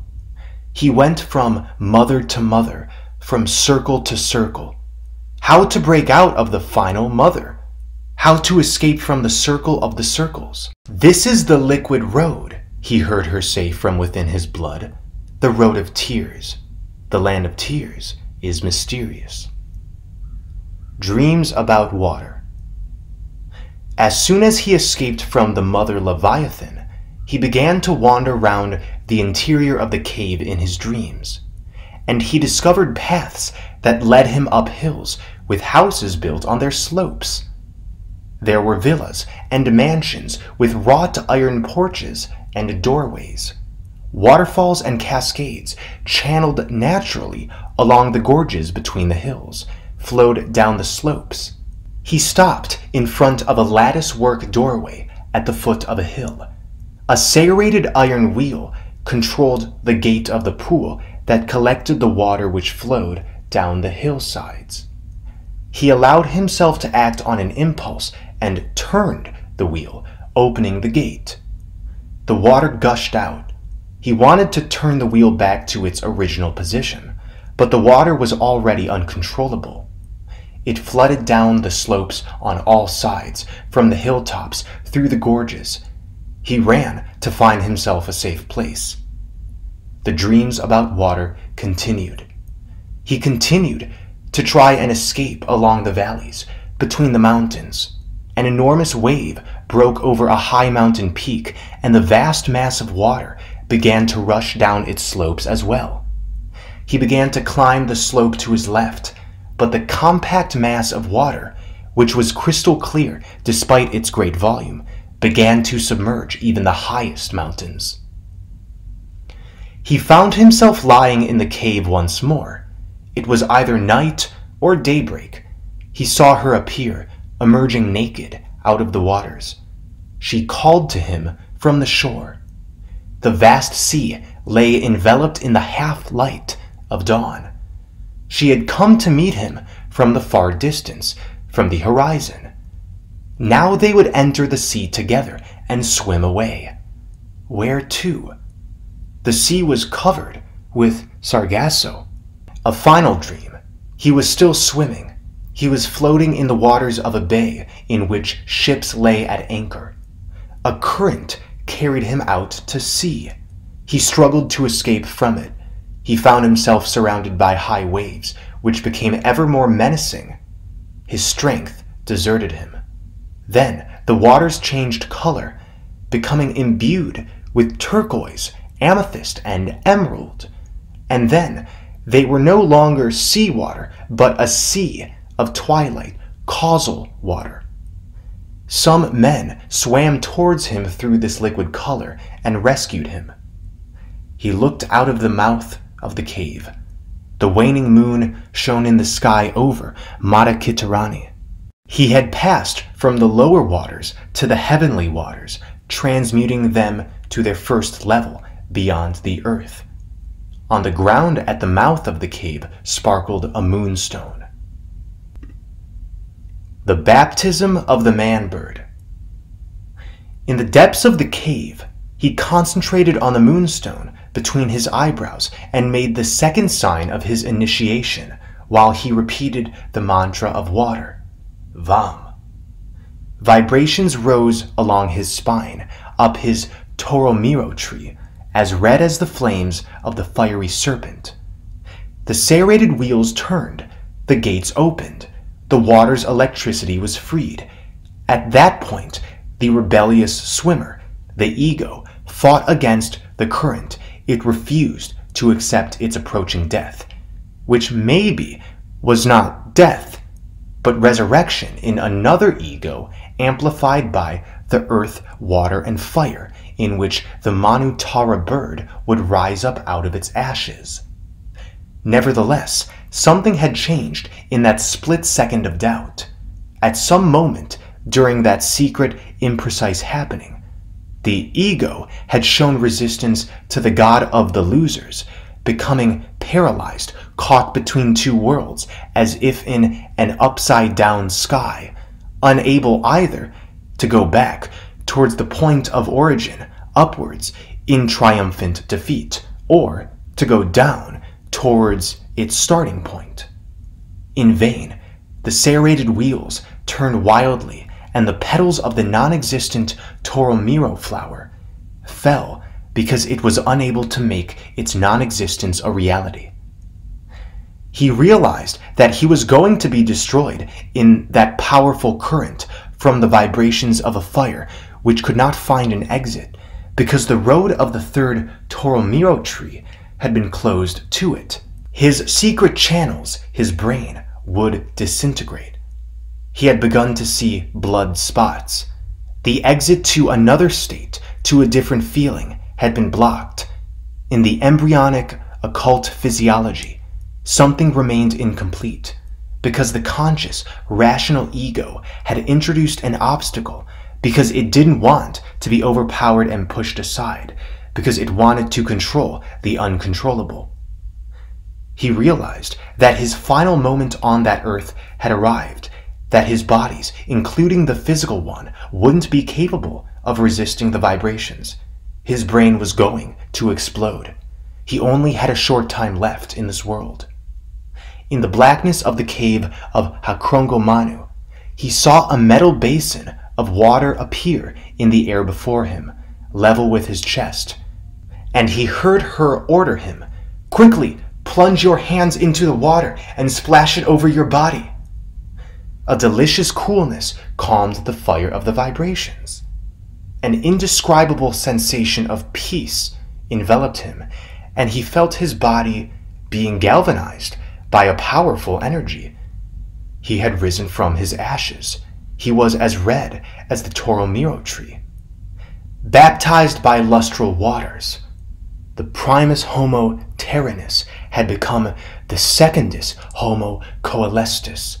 His name was Manutara, the living man-bird, ready to spread his wings and fly off on a new adventure to the loss of a greater city on the left-handed road mapped out by the god of the defeated of Kali Yuga, to the rebirth of the Golden Age. The cry of the bird. He had been in the cave for a year. Now he could leave it. He ran towards the sea and plunged off the cliff top into the water. In his dive, he managed to touch the submerged Mohai. Then he swam towards the tiny island of Hapumanu, the cry of the bird. There he waited. He also looked for the Manutara's egg. One day, the bird flew over him and dropped it into his hand. Then he shaved off his hair and eyebrows, tied a sling around his forehead, and placed the egg in it. Swimming back to the island, he looked like a mythological being which had surfaced out of the primordial waters, been born from the waters. In reality, he was the twice-born and he wore a sling made of sandalwood around the arm which had caught the egg. During the whole of the following year, he wouldn't be able to touch anything with that hand. He was the keeper of the energy of the surviving island, and of the Mohai, who scour the horizons, the carrier of Vril. He was the king of Mata Kitarani, the Manu of the age of Tara, the husband of the goddess Tara. He saw her coming towards him, climbing down from the crater at the top of the volcano. She was wearing a red cloak, woven from the thin bark of the 3 trees in the crater. She brought him an axe. It is the axe of Wotan. Its name is Toki. You are the Toki Manu. She was also carrying a flute and a heart with wings of Toromiro wood. Keep this heart safe. We will have need of it. She played the flute, and they both danced in a circle round each of the Manu Mohai. They were dancing like the Ras Lila. A clanking noise, like the sound of chains being dragged along, began to make itself heard, coming from the volcano. Quickly, it turned into a thunderous roar. The eruption followed almost immediately. Flames and lava shot upwards and rushed down the slope. The man-bird put his arm around his beloved's waist, and spreading his golden wings, flew off in the direction of the midday sun. She carried the dog in her arms. They saw how the Mohai collapsed, swaying on their bases. The island was covered with the fire of an emerging center. In the far distance, the whale was caught by the crew of El Cayuche. They stripped it of its skin, from which they made a golden fleece. Transformed into the skin of the lamb, it swayed in the wind, hanging from the branches of patriarchal oak trees. The reunion with Jason. On the shores of Lake Titicaca, the last of the Vikings were fighting a desperate battle against the tribes of Amazons from the south of Chile, the matriarchal forces of Queen Gaibomia, the ally of Kakike Kari of Coquimbo. The temple of the Lake of the Sun of the 1,000 priests of Wotan had been partly destroyed by fire. This Viking civilization of Tiahuanacu, which had lasted for a number of centuries, was dying. It had been recreated by these white warriors who had come from the north in search of their ancestors, the Venusian giants, the white gods of the morning star. He was fighting alongside the defenders with the remainder of their decimated forces. It was all happening once again. In the past, the Aesir had had to abandon their sacred city of Asgard in the Caucasus, near Mount Elbrus, the mountain of the goddess Freya of the smooth snow-white breasts. Attacked in exactly the same way by the Mongols, they had left the city. Led by Wotan, or Odin, they had set out once again on the exodus of defeat, this time in the direction of the right-handed swastika, the one that turns according to the present Earth's time and descends to the lowest depths of Kali Yuga.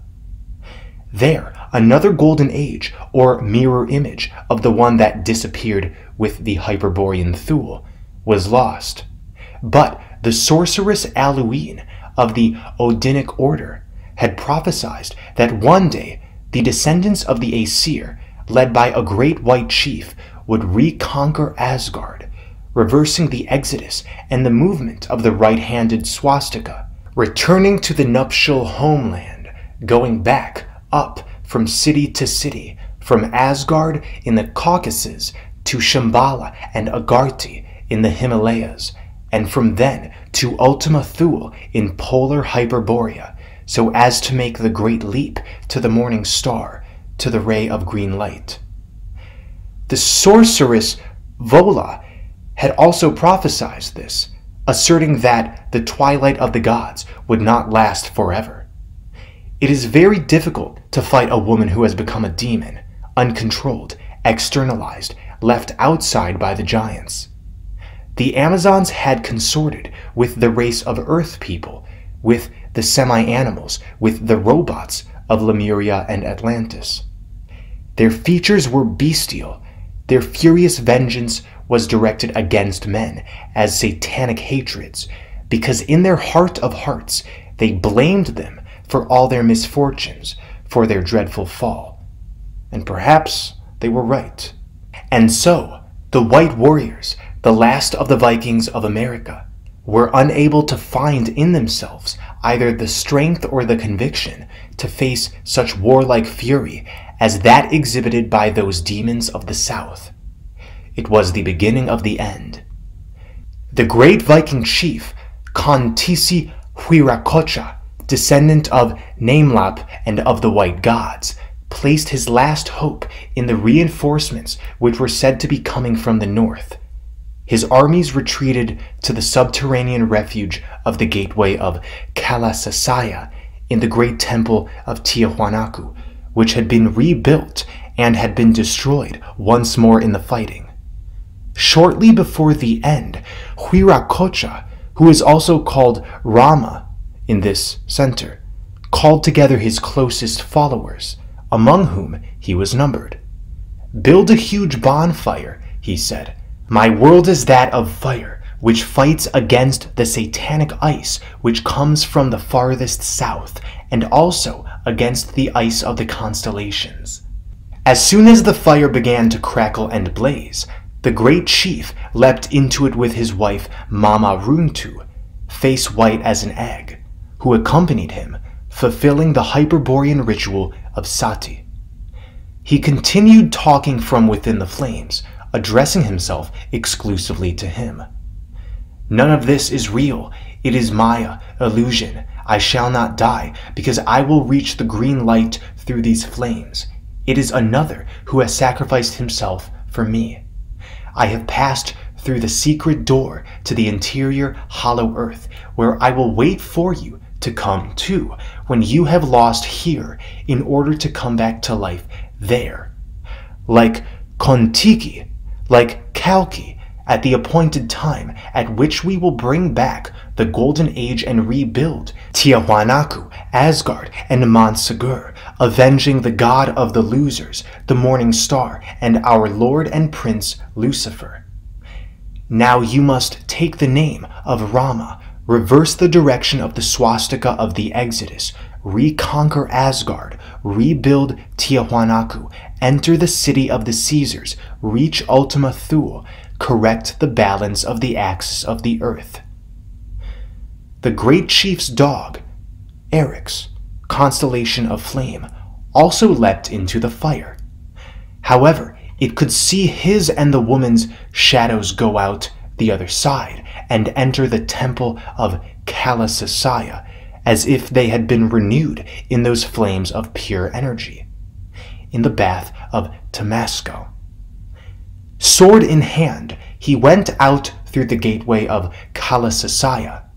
Entering the hall of Tiahuanacu, he climbed up until he reached the triangle where the sign of the right-handed swastika, the sign of the great exodus from Hyperborea, the sign of Rama, was hanging, and he reversed it, turning it into a left-handed swastika, which turns backwards towards the point of origin.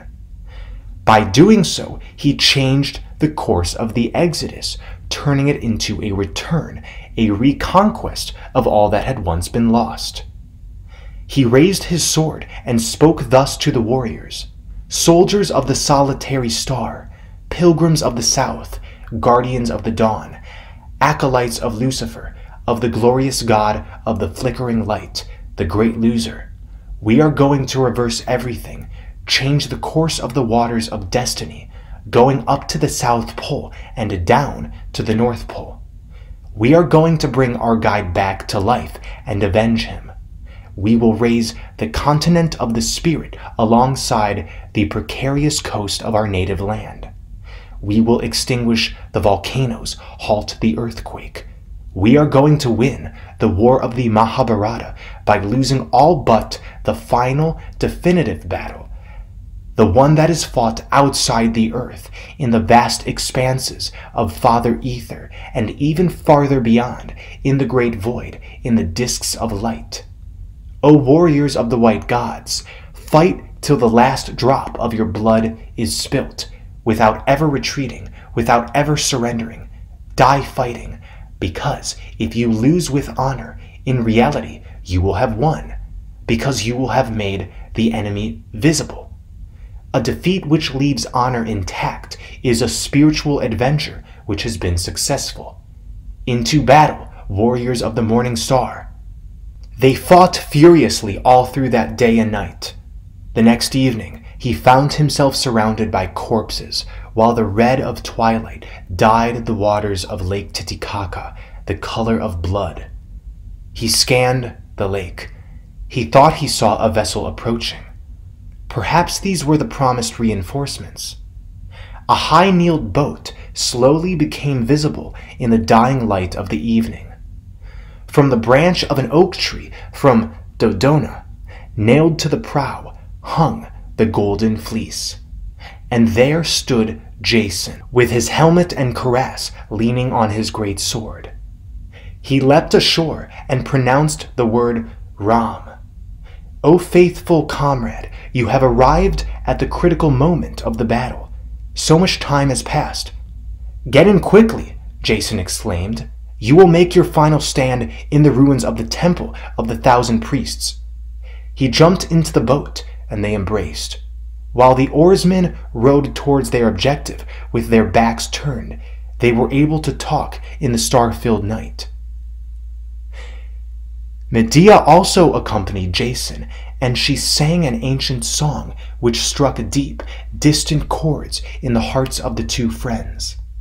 When my comrade loses heart, I laugh confidently. When my comrade sleeps, I watch for him. When my comrade falls, I fight for both of us, because to every warrior the gods have given a comrade. Watching the receding shore and the smoke from the fires, Jason reflected. They are the fierce Rangoons, the tribes who interbred with the monkey. All this was already foretold to us by the prophecy of the sorceress Vola.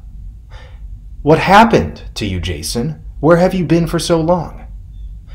In the intermediate kingdom of death. I have come to meet you here because it is the place of reunion appointed by destiny and the Norns. This is the Sangham, called Manipura, where the 3 rivers of death meet to reverse their flow and arrive at another, higher reunion, becoming the causal waters of life and resurrection. We are in the land of the Lamb, of the great guide Rama, of the Golden Fleece. One can only reach here by carrying a branch from the golden oak trees of Dodona, which is really Lamea. Ah, if you only knew with what nostalgia, what pain I have always thought of you. After you left, I fought for the two of us, because if I were to arrive to triumph, you would do so in me. I carried your corpse across my shoulders, in the imperishable depths of my heart. I would not come back to life or enter Valhalla without you, because the gods made me your comrade. Jason gazed deep into the starry sky, listening as though he was not alive, as though he was not dead. They climbed down onto the quayside, which formed the terraces of the temple. Opis and Arge, the 2 Hyperborean priestesses, joined Medea and accompanied her in singing hymns composed by the Lycian bard Olen. Jason, don't go yet. I want you to meet my beloved. She's sleeping. Is her name Dania? Asked Jason. Her name here is Mama Runtu, and it is also Sita, although recently I have been calling her Halloween. Her name was really Irene, as yours was Hector. Jason smiled gently. Let us go. In an underground chamber of the temple in the world of the jewels, as if surrounded by a sea of nectar, she lay sleeping. The comrades stood on each side of the head of the bed, leaning on their lances.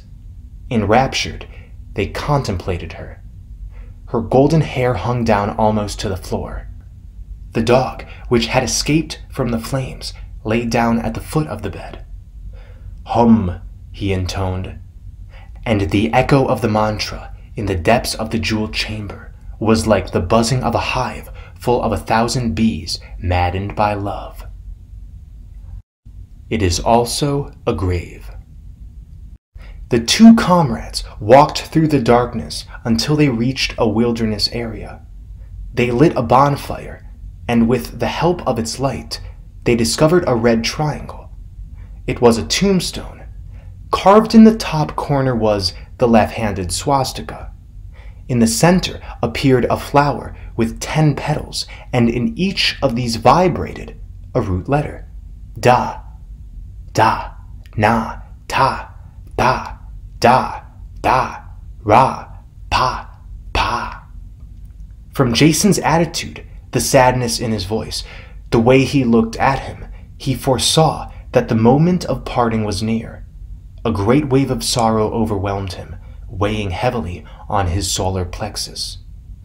Jason said, "Only you are with me in this critical moment. Medea has deserted me. Or rather, perhaps I was not loyal to her. I will try and recover her in the eternal return, in the vast expanses of the stars." Why, Jason, are we here, in this America of Tiwanaku, speaking of Jason and Medea, Rama and Sita, and fighting the war of the Mahabharata? What do these Andean mountains have to do with all this? You are asking me a question to which you well know the answer. In the universe, there is only one history, one civilization, one war, that of the white gods. All the rest is merely the involution of their golden age. You and I are involutions of the white gods, Quetzalcoatl and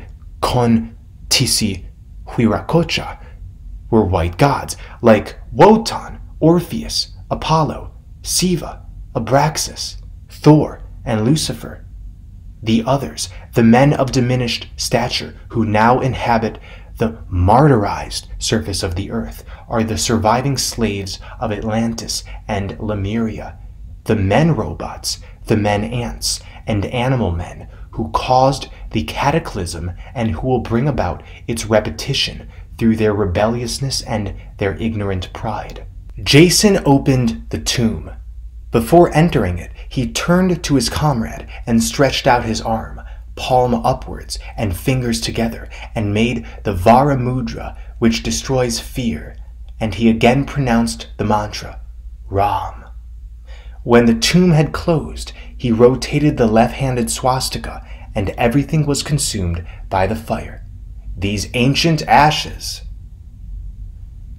Death and Resurrection in Titicaca. For many days, the warriors read the Tibetan Book of the Dead, presided over by Vilak Umu, the high priest of Inti, the sun, and by the Hyperborean trinity Olin Tonatiuh. Gathered in the temple, they recited it to the wandering spirit of Jason, in the hope that he might find the road of the gods, overtaking the road of the fathers, and avoiding the path of the moon. Sitting in the jeweled chamber, he recounted to Halloween the last moments of his friend Jason, telling her about the nights during their youth when they have revealed to each other their dreams of adventure and heroic conquest in unexplored remote lands. Yes, Halloween, because to each warrior the gods have given a comrade, and to each poet-pilgrim a beloved. You will never desert me. Without you, I could not endure the poverty of the exodus, nor the tests of the return to the nuptial homeland. I can foresee our separation, beloved. My lungs are not made for these heights of Tiwanaku. The atmosphere here is rarefied. It was the puma which caused me to have this cataleptic fainting fit from which you awoke me. Just think, together we have crossed ages, immeasurable distances, light years, from the city of the elephant to these plateaus on which burns the fire of the intermediate regions. Those that lie between the earth, water, and air of the high peaks, I must bathe in the energy of this fire, becoming rejuvenated in its flames, so as not to disappear too soon, so that I can continue to climb a little higher at your side until I can see those silent peaks where the fiery lily of our eternal love blooms. In my imagination, I can already see these vast distances, these delicate, subtle spaces where the deer roams, escaping from us by leaping to safety in the forests of the air, dreaming of the wings of Father Ether. You must climb ever higher, beloved, with me alone in your heart, in your memory, and we will meet again, perhaps in the pure kingdom of cosmic poetry. There you will bring me back to life, because the poems exist. They await us. I feel something strange too, as if in the rarefied atmosphere of these high plateaus, scorched by the fires of passion and war, where the bridges of reunion and meeting lie, and the invisible subterranean rivers meet, feeding this Andean lake, an enlarging of my consciousness, which is no longer mine, was about to take place. As if my ego was about to be immersed in the divine, and my consciousness to be submerged in the unconscious, a process from which both would benefit, a transmutation. The virgins of the sun approached them, walking rhythmically from the ruins of the temple. They were accompanied by a melancholy music, with mineral resonances, a melody of the high plateaus of Titicaca. They had come in search of Halloween to take her to the bath of fire, in which she would be renewed. A ship full of soldiers was also approaching the lake. He had to go aboard it to lead those who were still fighting. When they were nearly in the middle of the lake, they were attacked by the enemy's boats, which fired flaming arrows at them. Suddenly, his vessel sank and the entire crew drowned. He tried to stay afloat by swimming, but the weight of his armor dragged him down. He felt himself drowning. The sensation was not frightening. Finally, a force more powerful than his conscious ego asserted itself, the causal waters of death. And his ego accepted this with the acute intuition that it could do no more. However, he struggled until the end. He resisted, but serenely, almost joyfully, as if he had been freed from a responsibility which was too great for him. And it was like a carousel, a spinning world, a sky, a mirror turning back to front until it can be looked into from the other side.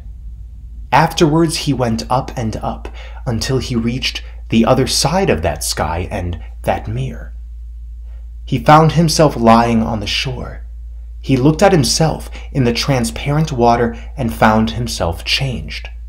Although he still had the same body and his armor and his golden sword, his head was that of a ram, which was also like that of a dog and that of a jackal.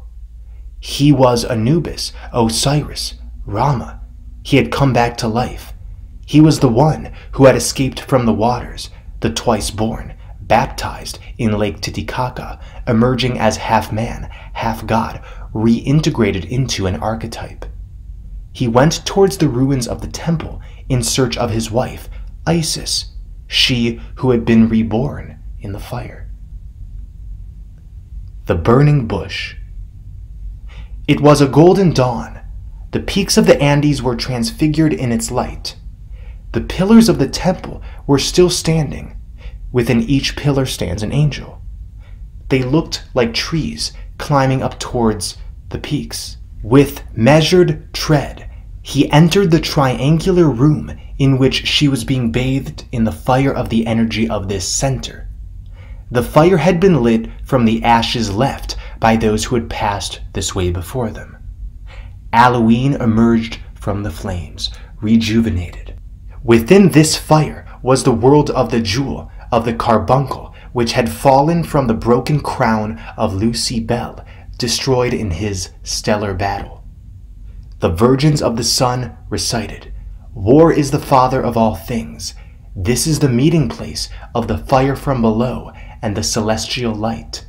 Here, the three-dimensional space begins to feel itself to be the prolongation of the fourth sphere.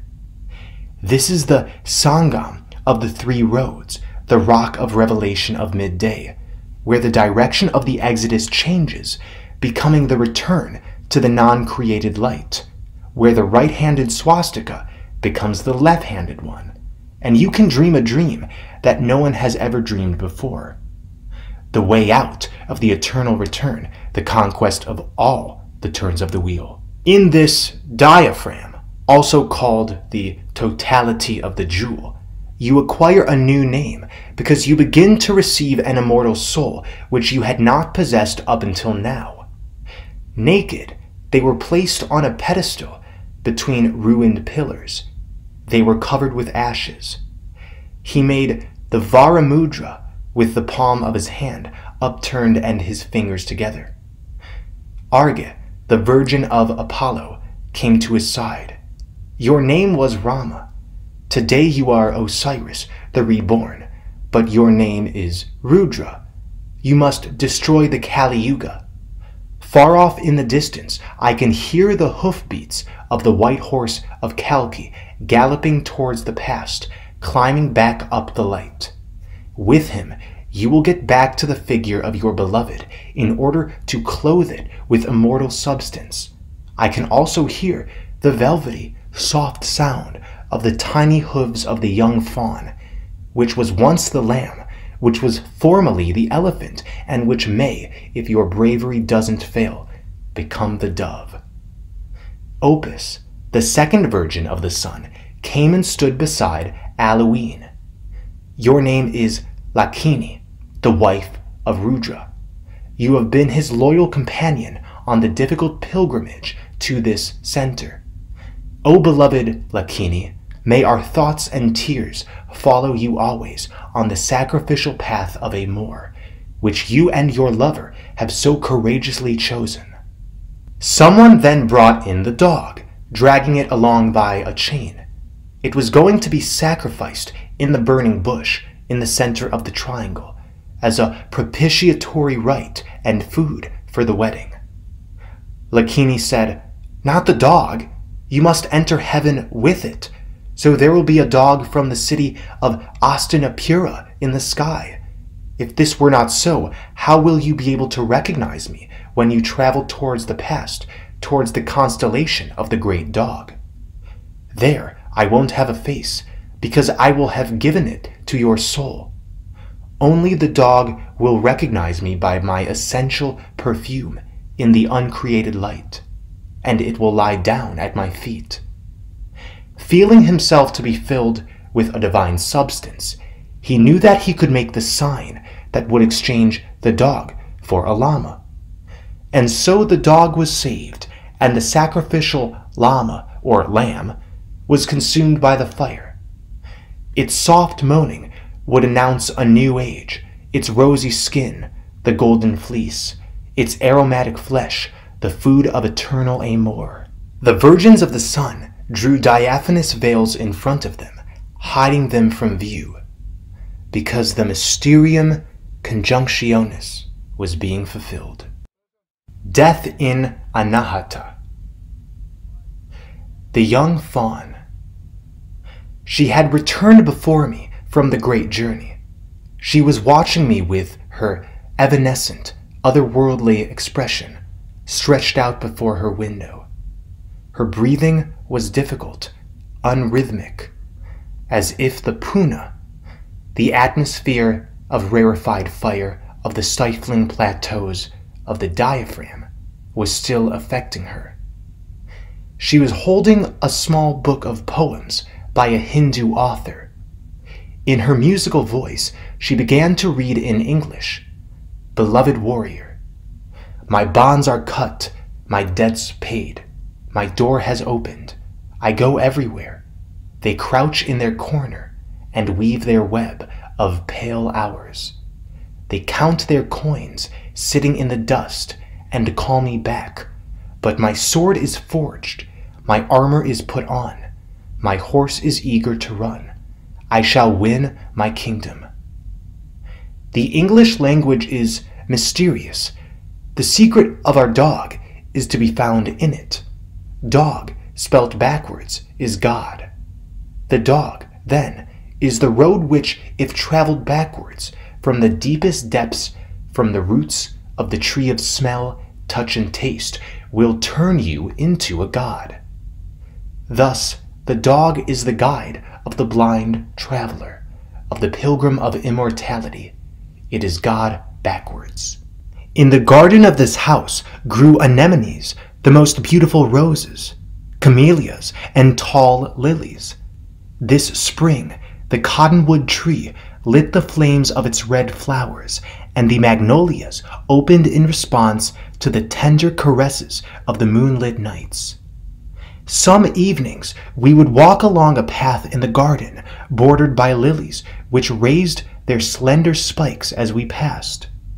We almost always walked in silence, pensively, remembering our adventures, transmitting them to one another by a thought, a look, or an expressive movement of our heads.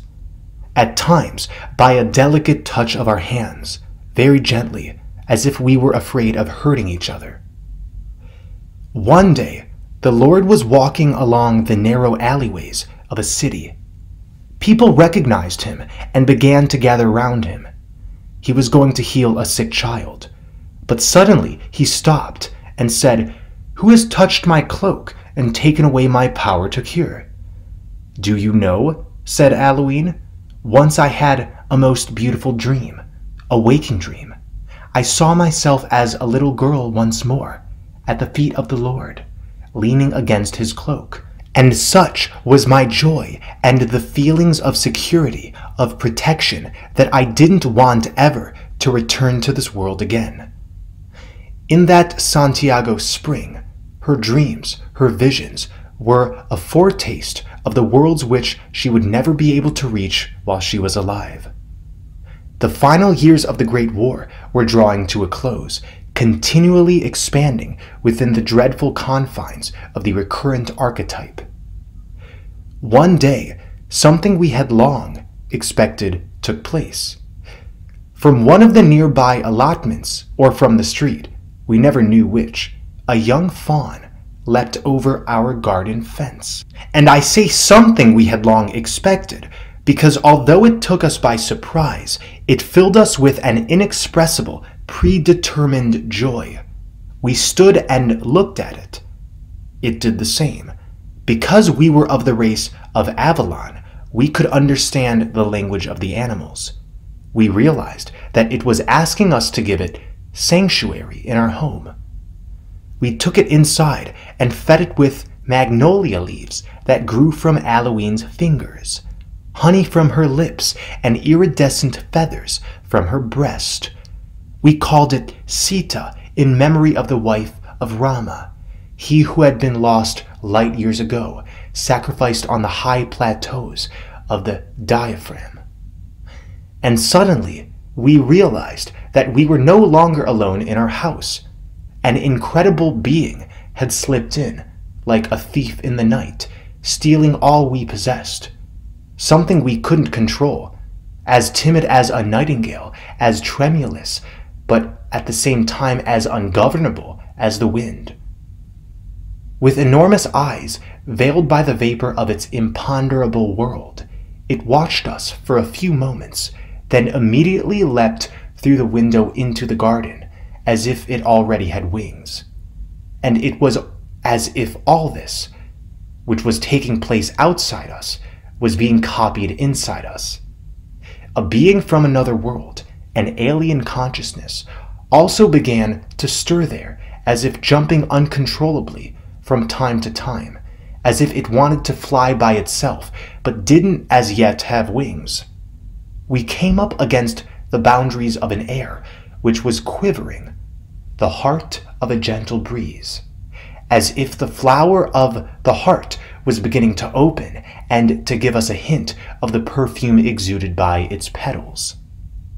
But air was no longer entering Aloween's lungs. She was having difficulty breathing. She was very ill. In those final years of the Great War, the cure for her illness had still not yet been discovered. She insisted that a Hyperborean priestess, a virgin of the sun, of the Odinic order, could die at will at the appointed time. This power was called Ikan-Tu, and the Lord of Voluntary Death was Mati Myaya. The sign of disillusion was Samhara Mudra. The female guru could make it. It was during one of our last walks in the garden that one midday we found a marvelous flower with 12 petals. Aloween took it to her room and looked at it for a long time. Then she took her brushes and painted the flower. On each petal she drew a letter. Ka, ka, ga, ga, na, ka, ka, ja, ja, na, ta, ta. And round the flower she drew 2 interlocking triangles. This is the non-existent flower, so that it may really exist, the kingdom of the non-existent, which is more real than all that exists. We must say, Yam. This is the sound which will give life to this flower. Yam, we cried together. And the non-existent flower of the heart opened up for us, enveloping her house, the garden, the city of Santiago del Nuevo Extremo, the last years of the Great War, our then current amour, in the slightly troubling magical scent of all that doesn't exist, of all that has never existed, of all that will never exist. At that same moment, the fawn escaped from the house. Fearing that it might be knocked down by the traffic, I ran into the street after it. I followed it for hours. Sometimes it vanished into the distance, but it would always stop to look at me with its smoky eyes whenever it thought that I wouldn't be able to find it again. And in this way, we reached the abode of God, one of the 2 hills outside our city. The fawn began to climb it with great leaps which were sometimes almost 12 petals high. With great difficulty, I followed it. In the pine forests at the top of the hill, we stopped to gaze at the dusk falling over Santiago. Veils of purple spread over the city until they enveloped the high snow-covered peaks of the Andes. Our evening star appeared. The fawn, which had now become a black antelope called Turuka, raised one of its hooves and pointed out the peaks of my homeland to me. There, will I wait for you, like condor, like paloma. Yam, I replied, and it vanished from my sight. I bent down and picked up a dried flower, like the coagulated blood of twilight. A fruit for Aloween, I thought, and I returned to the dark streets, filled with a presentiment, or rather a memory, a premonition of something that had already happened many times and was now about to be repeated. I was convinced that Aloween was dying once more. I know that my story may seem too strange and allegorical. However, I would not be able to relate it in any other way, as this is the only form in which I can understand anything in it, inventing a meaning for it, so as to dream my life better through it, consoling myself for so many misfortunes, coming one after the other in my existence and in those of the defeated warriors, the pilgrims of the dawn. Perhaps none of it is anything more than pure fantasy, I tell myself from time to time, and I am only the glorious victim of my own mental creations. So what I have called my non-existent flower might be just another illusion, and behind it all is nothingness, only nothingness. I shiver in the icy polar wind, especially in the moments of death of this woman whom I have loved more than anything in this life, beyond everything, beyond everything, O gods.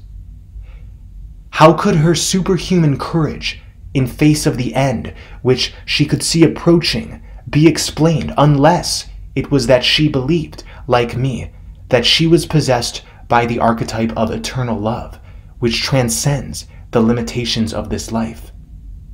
More even than I, who found myself crushed by the enormous, brutal realization of her approaching end, she enveloped her final hours in allegories and symbols.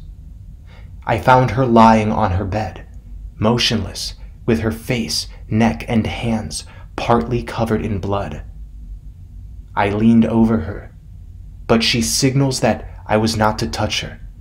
I ran to fetch a towel and a basin of water. Very gently, I began to wash her hands and neck. When I came to her face, I kissed her lips and drank her blood. Her eyes stared fixedly into the depths of my soul and told me everything. For a minute, she became afraid of the inevitable, or perhaps my kiss had weakened her in her struggle, shaking her titanic resistance. I clasped her hands between mine and softly began to recite her poem to her. The tenuous melancholy spins its delicate web in the soul, and the muffled murmur of memories darkens space. The renewed certainty of eternal development rises out of infinity and slowly impregnates each thread of frozen mist. All is death, conclusion, end. The leaves fall, resigned, pained by their immense fragility, twisted by the strident clamor of the being which struggles to escape the inevitable. The soul turns and turns within the black space, conceiving a vague desire for self. The spark creates, the warm flame grows and grows, crackling and magical.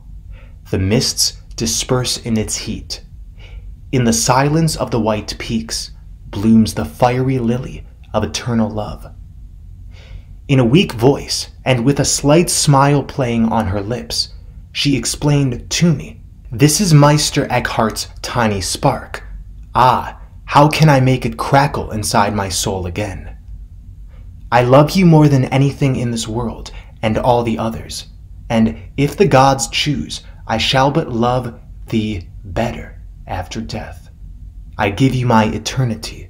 You alone can bring me back to life, because you alone know my real name. And I say to you again that you will have no other companion in this life or in the gloomy depths of the grave, because I opened up your heart as though with a knife, and I entered it and will live there for all your eternity. I shall breathe with your breath, see with your eyes, hear with your ears, and try to think with your brain. I shall love with your soul and your body. My beloved, you will be my coffin of perfumed, precious wood.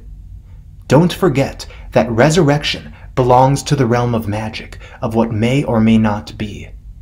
To our non-existent flower, I shall live for as long as you live, and so you must not die. For you, I shall make myself immortal. For you, I shall not die. As long as my ego exists, and it will always exist, you will be in it, for by your death you have triumphed over life. You have ensured that I will love you above all else and carry you in my blood, my cells, my bones, and my breath, raising your throne in my heart. I must not die so that you will not die." With a great effort, she got out of bed and fetched a winged heart made from toromiro wood and a small bag of golden brocade. She placed the heart on her breast, on top of her nightgown, and drew me down on top of her, so that we had only one heart between us. A winged heart, which might possibly enable us to fly to the silent white peaks where the fiery lilies of eternal love bloom. Then she gave me the small bag, which has never left me since. Inside it are tiny things: a silk handkerchief stained with her blood, a silver laurel leaf won in the last great war by a warrior troubadour, and a topaz, her birthstone in this turn of the wheel. For the last time, she referred to the legend which we had dreamed of living. Santiago is enveloped in mist, in the gray fog of hope, anxiety, and repentance. It is so similar to life, because it always seems as if something is about to happen. This city is a beating heart. You will always find my grave here. Help me! I can't breathe anymore. I took her into my arms, and placing my mouth over hers, I began to breathe for her, inside her, until I felt faint. Then she threw her arms round my neck, and with her last ounce of strength, she caressed me and kissed me. I shall never forget the way in which she looked into the depths of my soul, my being, for the last time, questioning me with her last remaining forces, which were fading away, vanishing. Where? And she begged, Lord, help me. In a corner of the room, a sound made as if two things were rubbing together could be heard, as if someone had entered or gone out, and she lay still, like a flame in a place without wind. The land of tears is so mysterious. Clutching her body, which was growing colder and colder, I sobbed, Don't go away again. Don't leave me here alone. We still have so much further to go. Years, centuries, until we reach the city of dawn, our morning star, the nuptial homeland. Once again, I have been unable to hold on to you, saving you from the terrifying waters of death, fighting to prevent the shadows from swallowing you up in the eternal, everlasting return. I covered her body with kisses, trying to stop the spread of the cold of death. Thus I found myself one day, wrapped in her golden hair, holding her stiff hands, continually putting my mouth to hers in a constant effort to breathe for her. My tears ran down her dead cheeks. I dressed her as a bride and carried her body to an agate bench in the enchanted garden. I dug a grave and buried her. On the gravestone, I carved the symbol of the left-handed swastika, of the road of return, along which I would now have to travel alone, in the hope of being reunited with her one day in the vast ice fields of the deep south and of death, attempting to force that gate which refuses to open. Standing beside her grave, I made the sign that destroys fear and read these lines. I must travel to a country you never saw, although it was as closely akin to you as one half of your senses. Yes, I must travel, because to every warrior the gods have given a comrade who will continue fighting for both when one has already gone. And on the same stone I carved the following: Nowhere, beloved, can world exist but within. Hope till hope creates from its own wreck the thing it contemplates. A dead flower is not the corpse of a flower, and thus the grave of my beloved has remained in the springtime of my native land, in the city of my heart, forever.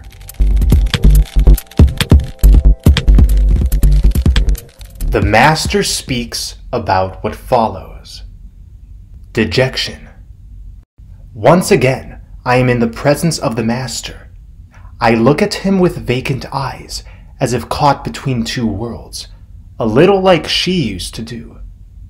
Lacking the strength to continue my journey, I have stopped at this point.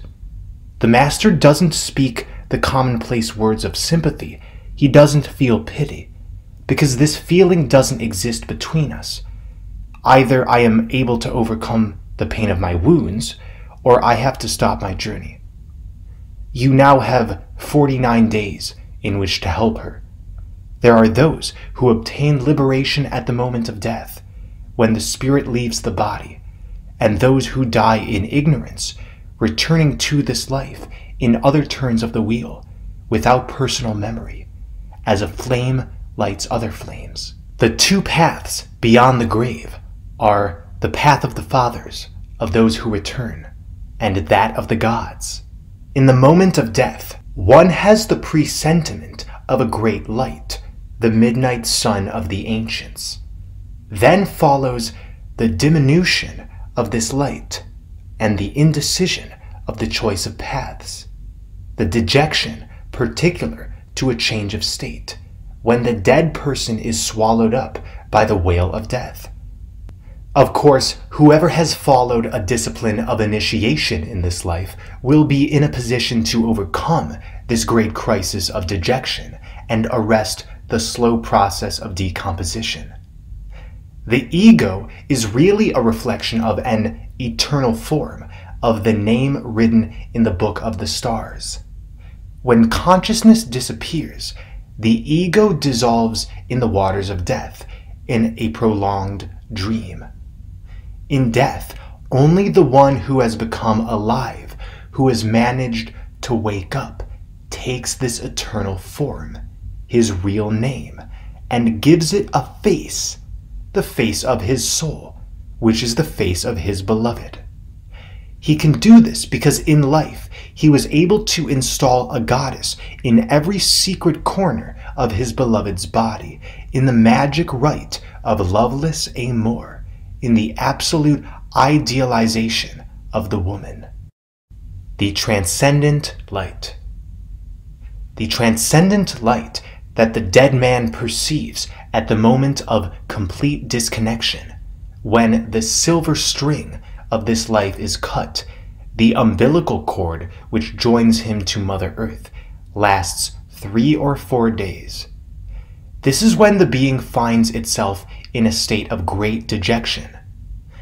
The term day is a symbolic expression, since this state can continue during many terrestrial ages.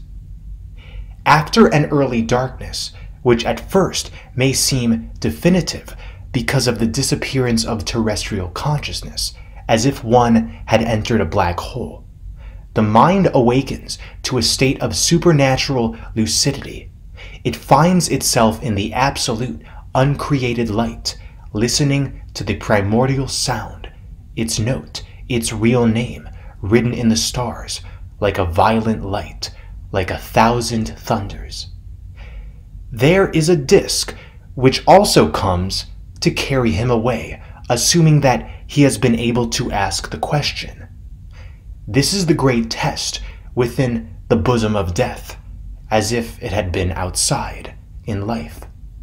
The ego who survives will have to be able to identify with this light, conquering every doubt, recognizing himself in it, because metaphysically they are the same. And it will be like a reunion with an old friend who had been waiting for him beside a spring. On the other side of the mirror. It seems that in death, the chakras are externalized, so to speak, becoming visible for the dead man, expressing themselves in concrete form like the astrological heavens with their houses of the zodiac. Different heavens with angels and emblematic animals with the people of dreams of the Orphic heavens. To die is like going to look at one's body from outside, the cosmogonic body of cosmic man, because heaven has the shape of a man, said Swedenborg. The shape of his chakras, each chakra being a heaven and a hell, with its nectar and its poison.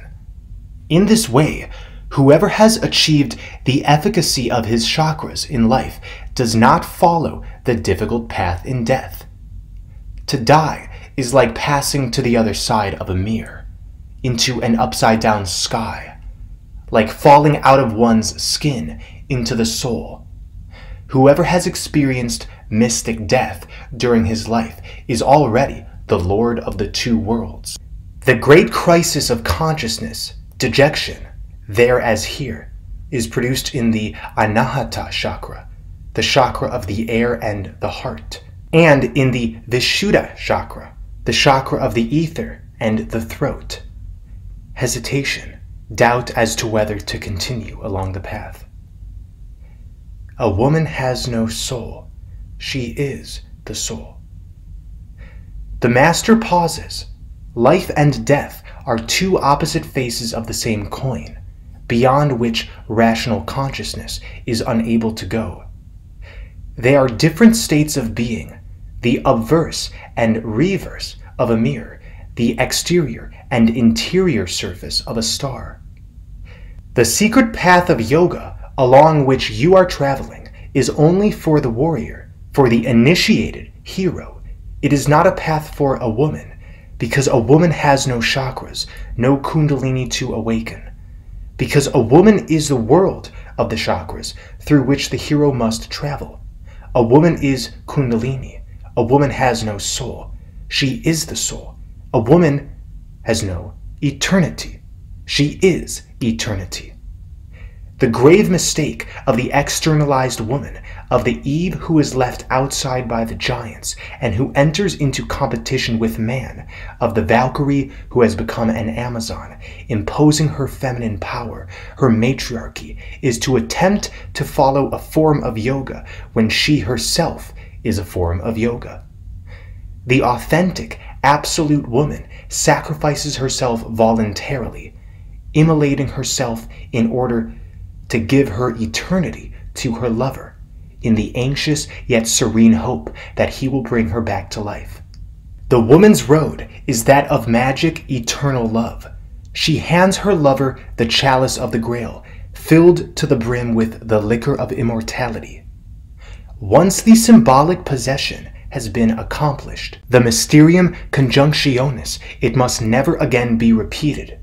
She dies externally, and he maintains the sacred chastity of the Knights of the Grail, because chastity is a fortune which stems from an abundance of love. The treasure must be guarded, the energy of Vril must be preserved, its without death element, its amor, which descends from Mount Meru, from Siva's forehead, from the summit of your own head, like the invisible river Saraswati, which doesn't exist, flowing down from the head of Siva, crowned with the waning moon, in deepest midnight, from the ancient sun, from the morning star. The course of the river must be reversed in order to end the involution of the Kali Yuga, the turns of the wheel, the generations of death. Just as a non-generated fire exists behind a visible fire, an eternal, constant, permanent, endless pleasure also exists behind fleeting physical pleasure. A non-engendered pleasure, a divine, ecstatic voluptuousness, a transcendent orgasm, without beginning or end. Its apogee is the state of endless exaltation that replaces all fleeting sensations of potency.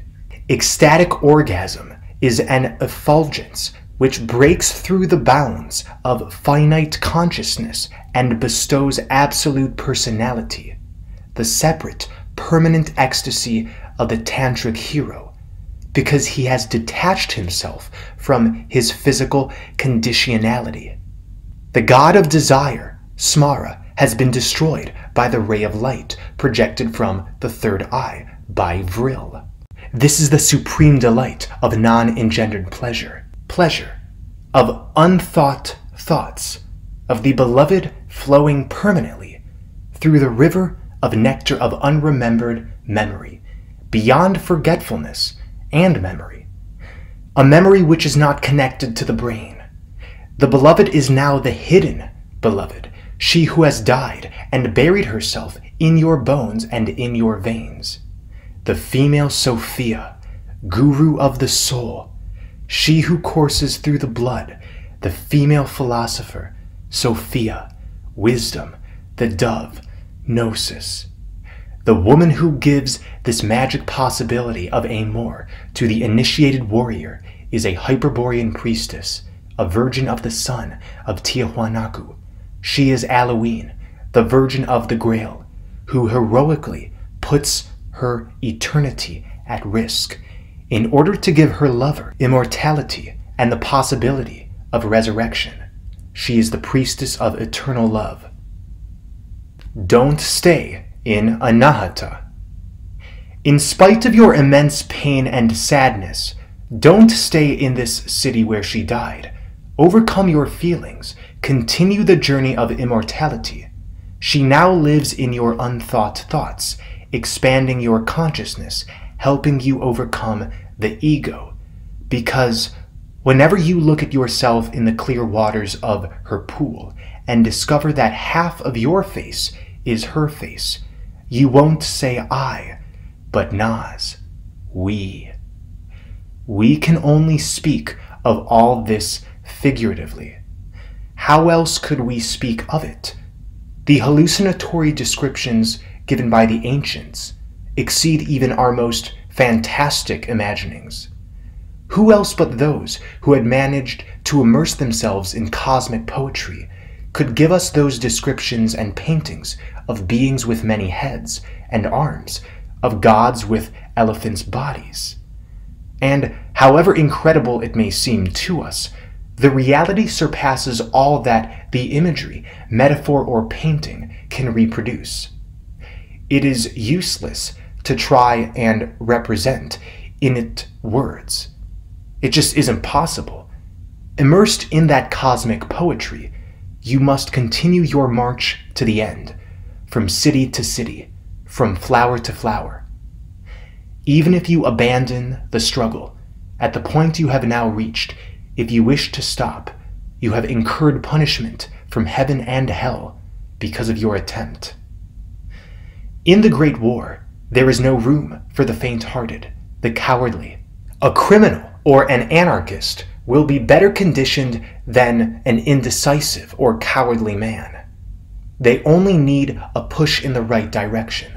Only one who is born a hero or a warrior has a place in our order. Only the Lord of pure will can march to the end, breaking in the gates of the city of eternal life. Because will, through its perseverance, creates the thing it contemplates. Only the wild hordes of Odin and Parsifal will achieve the Grail. He who entered the city had to clothe his immaterial body with the immortal energy of Vajra. He possesses a body which will survive even in ultimate dissolution. He has come back to life without leaving a dead body in his grave, exchanging his corpse for a sword, as in the yoga of the ancient China of the giants, who made themselves immortal with a Chekai body. The Hyperborean Dropas of Tibet did so with Jalus, rainbow body. The Egyptians called this ability to maintain oneself erect in death Sahu. The magicians of Tierra del Fuego called it Huayuhen, their incorruptible body. The Siddha magicians called it Siddha Rupa, made up of other elements, like the glorious body of the Gnostics. Thus, immortality is conditional. It isn't for everyone. It must be gained through merciless combat at every hour of every day of your life. It must be invented, recreated, without the assistance of any god, against all the gods and men, in the opposite direction to the current of the river of the age of Kali Yuga. The places have almost been filled, the places of those who will be immortalized, passing to the other age, to the land of resurrection. The hand of the sower scatters many seeds, but only a few bear fruit, and they are sufficient to make bread. The earth will be left fallow for an eternity. It is related that Buddha also conquered the temptation of nirvana thanks to a female guru, a Hyperborean sorceress yogini. Buddha was of the warrior caste, and so he could transform the nirvanic I am her into Hamza, him and her separated and united forever, belonging to an immortal, resurrected race, without God, all the gods, without a king, free. But this is not spoken of in the Kali Yuga. How can I bring her back to life? She is waiting for you somewhere in the universe. She is your woman, destined for you since the beginning of time, singled out in an Akashic cosmic register. She never had children of the flesh, and so she never lost her magic virginity. You are her child. She conceived you spiritually, and before she left, she made you pregnant with eternity. You must give birth to it shortly, at the end of your pregnancy with the son of mystic death. Only loving like a pure madman can you continue along the road. But how many times do you believe you love someone, and in reality, you love no one, not even yourself? When I refer to the resurrection of your beloved, don't imagine that this is only an allegory, a symbolic legend. What is within is without, what is above is below, it has been said. The secret enchanted cities also exist, hidden in the earth. The discs of light may come and rescue you before the catastrophe if you have called on them correctly. The road is synchronistic in both directions and in various spaces. When you wake up internal centers of superior consciousness, you transfigure the landscape of the exterior earth. Your beloved can also be brought back to life with the same body, but immortalized. You may think, why this body, this earthly form? Because it is the only one, cosmically speaking.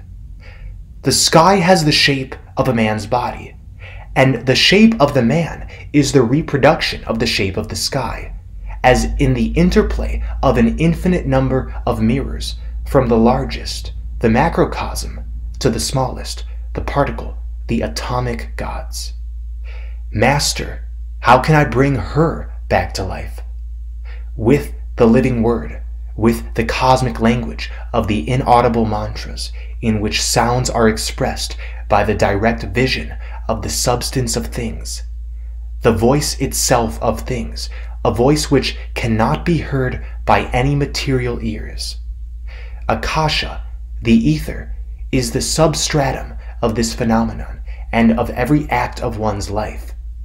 The substance of Akasha is the inaudible sound, the word, the logos, which has shut itself off from ordinary man through dreams and fantasy.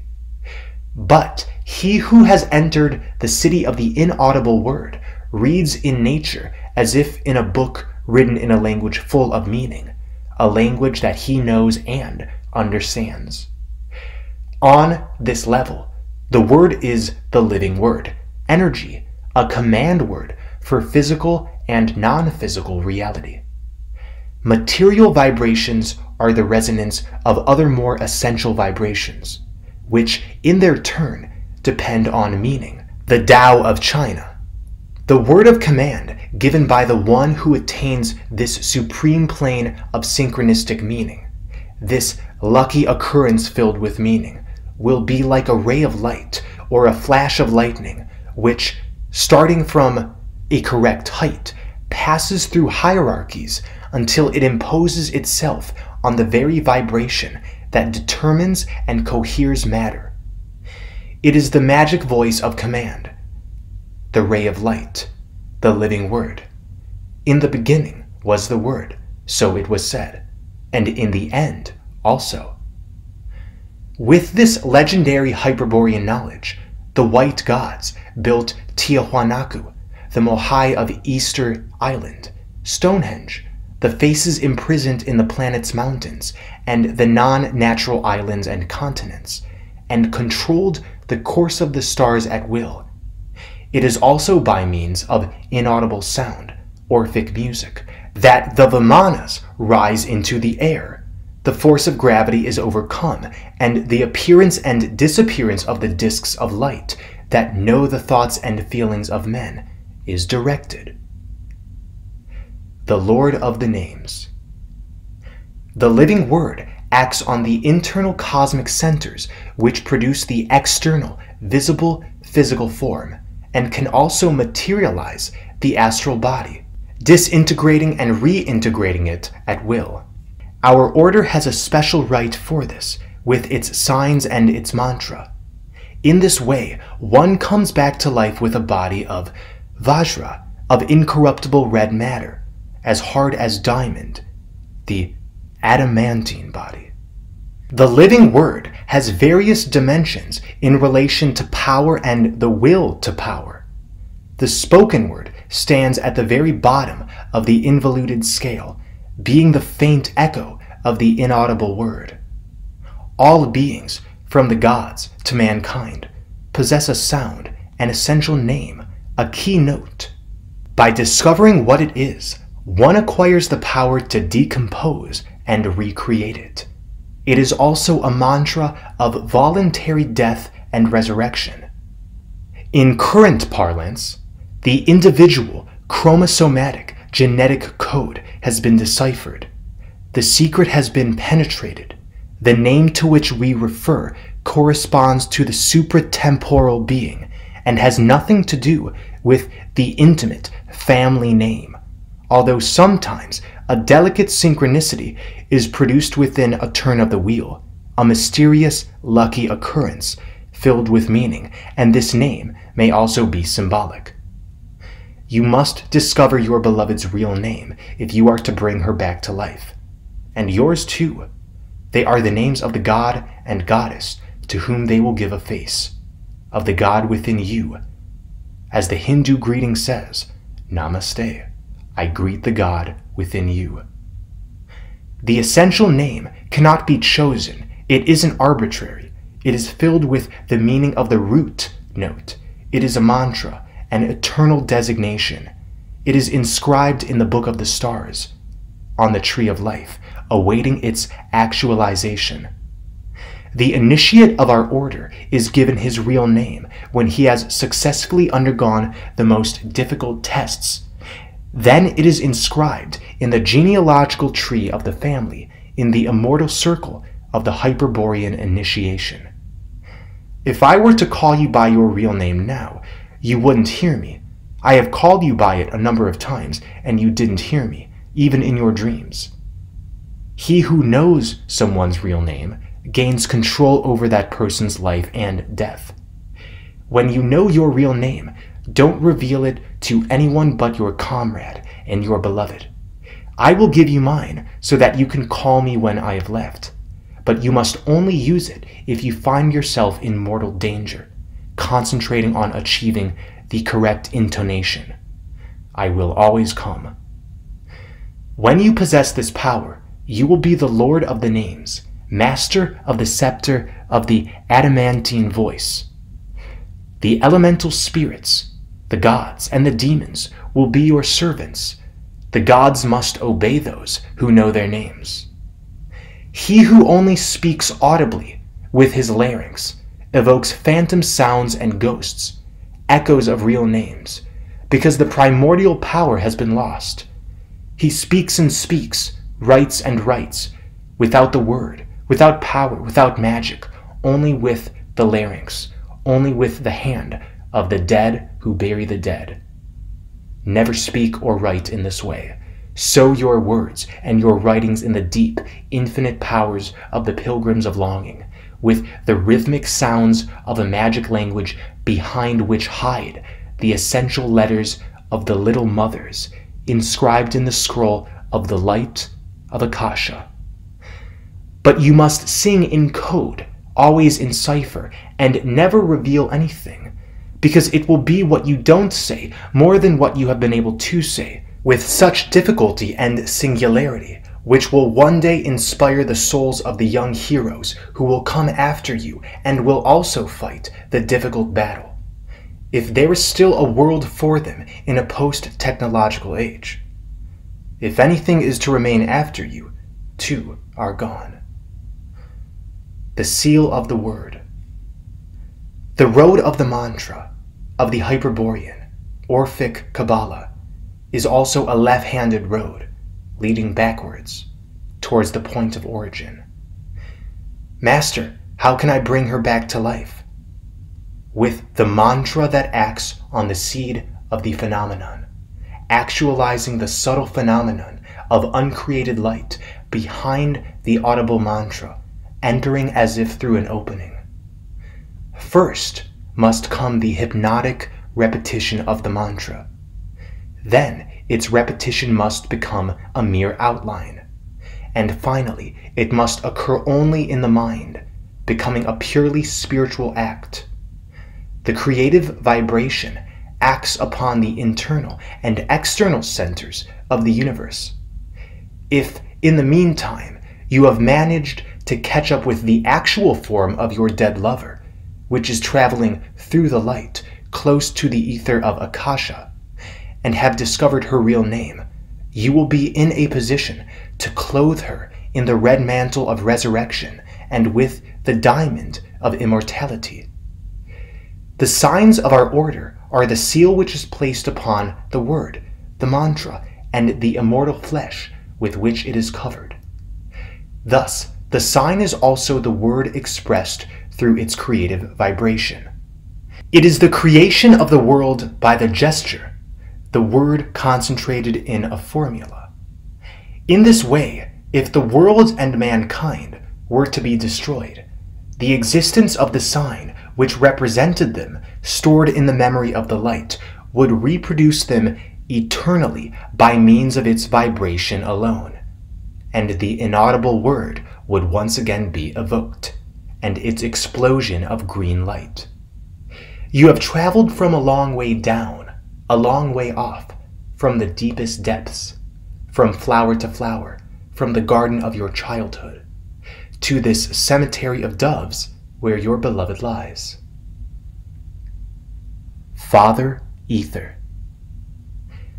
There followed a silence in which we looked at each other, trying to meet in that zone of the unspoken word, in the waves of its music.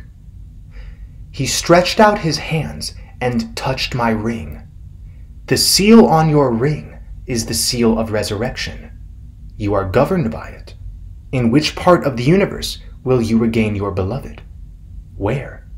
You alone can find it. You will find it by traveling towards the past, like those birds which meet in the middle of the ocean, having flown from opposite continents, in the sea of death, in the register of Father Ether. Then, by common accord, we mentally recited, "No God, no man, raised me, even before my mother took me in her arms, and her breasts nourished me. You lifted me tenderly, pouring sacred breath, divine beverage, into my nascent breast. O Father, you nourish all things with your nectar. It is for this, also, that beings love you, and fight, and incessantly struggle towards you, in joyous growth. Divine Ether, does not the plant seek you with its eyes? To meet you, the imprisoned seed breaks its coat, and the steps of the noble animals of the earth turn into flight.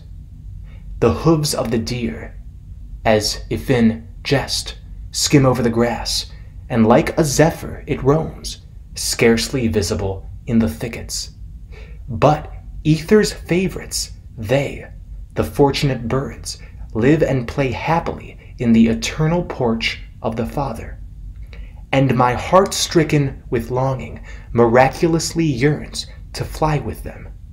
A smiling homeland seems to call me from above, and I long to climb to the peak of the Alps, and there implore the eagle who is speeding by to carry me, as in the past the arms of Zeus did the fortunate youth, from this prison to the grandiose porch of Ether.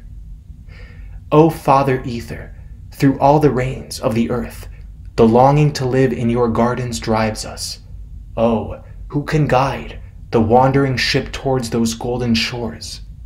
I direct my longing upwards, towards the darkening distance, where your blue waves girdle strange shores. Whispering, you descend towards me, from the flowery top of the fruit tree. Father Ether, and you yourself calm my racing heart. And happy as of old, I again live close to the flowers of the earth. The return to the beginning of life. You will go back to live close to the flowers of your country, because if you make the great leap into the void, beyond the top of the fruit tree, you will fall once more into the garden of your childhood, which you will have regained. You will go back to the place in which you have never ceased to be, with the self-same body, and you will find yourself sitting once more at the window in the evening light of that city in which she died. And although everything may be the same as before, it will seem as if it is not the same. It will seem as if it is not the same. The astral tunnel. It would seem that the energy, the will to power, has left a secret entrance for the apparent coincidences, where they create the roots of new coincidences and produce the acausal phenomena filled with meaning, beyond all the categories which are understandable to the darkest age, where the language made up of audible words places itself as a screen, or a mask, or a trap between the mind and reality.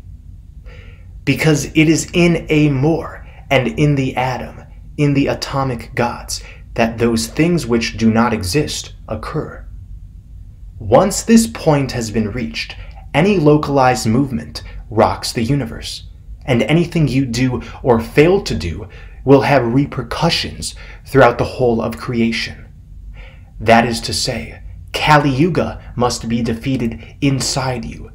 The golden age will first return in your soul.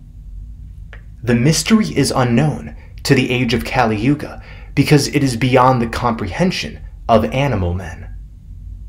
When you mount the white horse of Kalki, moving faster than the speed of light, it will be the selective resonances which will carry you like they carry the birds to meet your dead lover in the ocean of light. You will see her coming towards you from the future which you have overtaken, and you will have to stop and wait for her. If you are able to get her back, traveling at such speed, she will be yours forever, because you will have entered immobility, and time, which is the speed of light, will never again waste or exhaust her. Then you will fill her with meaning, that speed greater than light, and in this way you will discover that she has never been dead and has never been alive. And it will be you who will decide her resurrection and her return to light and time. All this is amor, because none of it can be achieved unless you love like a pure madman. Our martial order encounters the same dangers and assistance in the cosmos as here on Earth. In the cosmos, there are huge invisible black holes, which may be the gateways to other universes that are totally different to the one in which we live, governed by diametrically opposed laws, an antimatter, a counter-initiation, an anti-energy, or without any laws at all. They might represent the way out of the circle of circles, of the eternal return of the same thing, of the recurrence of the turns of the wheel. They might also represent what has been called the demon, the nothingness, which was introduced into the world as an alien element, the impulse which led to the breaking of the egg of him-her and her-him, a chance destiny. Something has fallen in on itself, consuming its own light, turning into a black hole, which alters everything and slowly sucks in and devours whatever approaches it, and even what is far away from it. Entire galaxies become hypnotized by this invisible, sightless eye that makes its presence felt through the events it creates and by which it is surrounded. If a body approaches it, it will be absorbed. However, its image will remain floating outside for a long time, and may therefore be mistaken for the real body until, moving ever more slowly, it reaches the horizon of events. There it will stay for some while until it also disappears, without anyone ever being able to discover what happened to it or to its real body. Light has no power to escape from this place. It disappears. The eternal recurrence of the light has come to an end. Will the same thing also happen to the mystic death of the ego and to the darkness, which on the death of the body precedes the explosion of new uncreated light? Will it be the black sun, which extinguishes the golden sun to give entry to the ray of green light? Will the Vimanas, the anti-gravitational disks of light, pass through here towards other parallel or diagonal universes? Perhaps the light, when it has gone through this astral tunnel, reappears afterwards in another universe, changed, transfigured. Is this light of our world the shadow of another, more real light?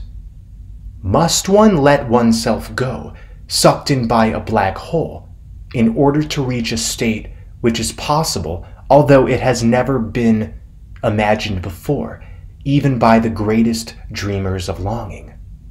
Our order of warriors aspires to pass from this visible light of the golden sun, which is the shadow of the light of the black sun, to that indescribable state, that non-existence of the ray of green light, where our exalted guides dwell, and from there to return hand in hand with our beloved. But there is a time for everything on the second earth, and also in the plans of death. You will have to hurry to stop your beloved being lured to the horizon of events and swallowed up by a black hole in which you will never find her again, because she will have fallen into it without you. The Cathar stars. Who are these white stars? These supernovas, the remains of stars which, after committing suicide in the Indura, like a Cathar parfait, have left their hearts beating in the firmament as signs to tell us that the great secret has been penetrated. Perhaps they might be able to help us. Perhaps we might come to understand them, because they are our friends.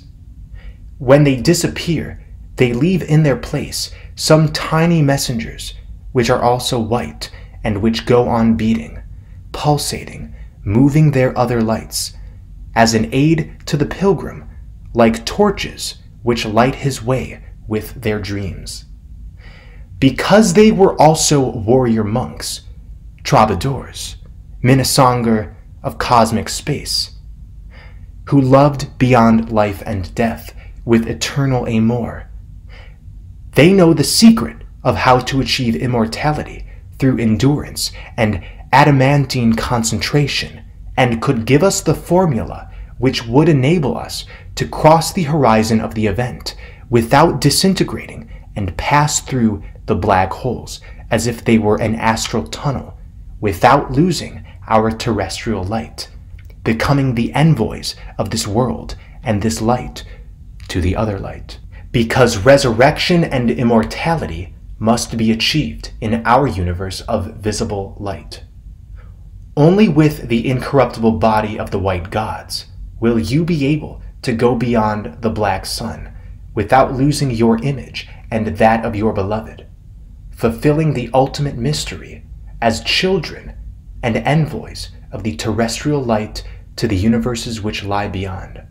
The magic officiant of resurrection, the carrier of Vajra, the mysterious initiator of the process on this side of things, is Lucy Bell, the morning star, the star of your initiation and your homeland.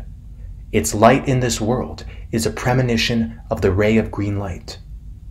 Listen to me carefully. Only within this cosmic poetry is there hope, because only poets who have searched in their hearts have been able to find the bond which connects what is and what is not. And perhaps they know things that the gods, in the highest of all heavens, don't know.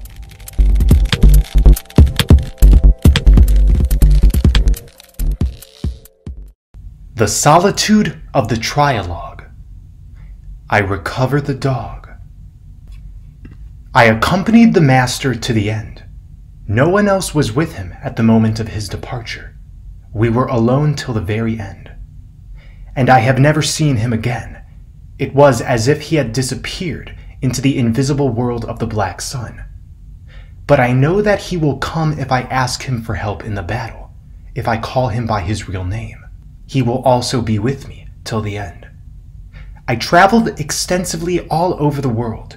It was my pilgrimage in the exterior world, in a synchronistic way, I suppose. And I have written about this search, singing in code, as he advised. I will not repeat it. I went to both poles. I lived in India for many years. I climbed to the top of Mont Segur.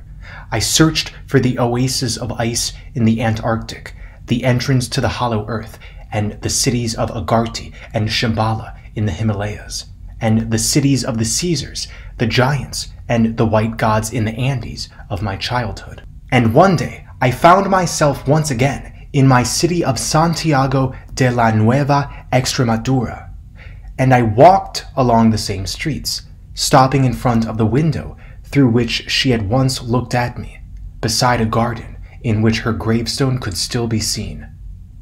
The grave watered by tears, O you fields of wheat. The dog had remained on this spot, without eating or sleeping, for all these years. It howled, and it was its howling that made me come back. I caught hold of its lead and took it with me. As we walked away through the streets, towards the foothills of the Andes, I sang a song taught to me by my father, who had died long ago. There on the far horizon sings the lark. She is waiting for me, and I must return quickly. The dog looked deep into my eyes and accompanied my singing in a sweet voice. The House on the Mountain. I built the house exactly as I had seen it in our waking dreams. I spent most of my time in the tower, reaching it by means of the secret passageway beside the fire. From that height, I had a dazzling view of the eternally snow-covered peaks, especially at dawn and at dusk, when they were dyed with the colors of longing, covered in a sea of red or purple and a mantle of liquid emerald. At daybreak, when the morning star appeared, I would meditate seated in my chair of Toromiro wood. I always held the sword called Blood Memory and wore a golden cape from the city of Udaipur. In this way, I was the guardian of the dawn, the pilgrim of the dawn. Every evening, I would meditate again, and there were times when I spent the whole day in this state, stretching a golden string between dawn and dusk so that time flew by. And my midday became my midnight. And thus I was also the guardian of the dew, of the waters of the moon. One evening, the poet Holderlin visited me in my tower. He stood there outlined against the evening light, which washed away the color of the mountains, drop by drop, and recited his elegy to Father Ether to me. We took leave of each other, saying, hum, and with our hands extended and our fingers together, I also said, hail, because he was a Minnesanger, a troubadour bird, a son of Wouvre Saelde, our beloved Isolde. I saw him go off in the direction of the pole and of the star of Lucifer, riding on a white elephant. The bird of paradise.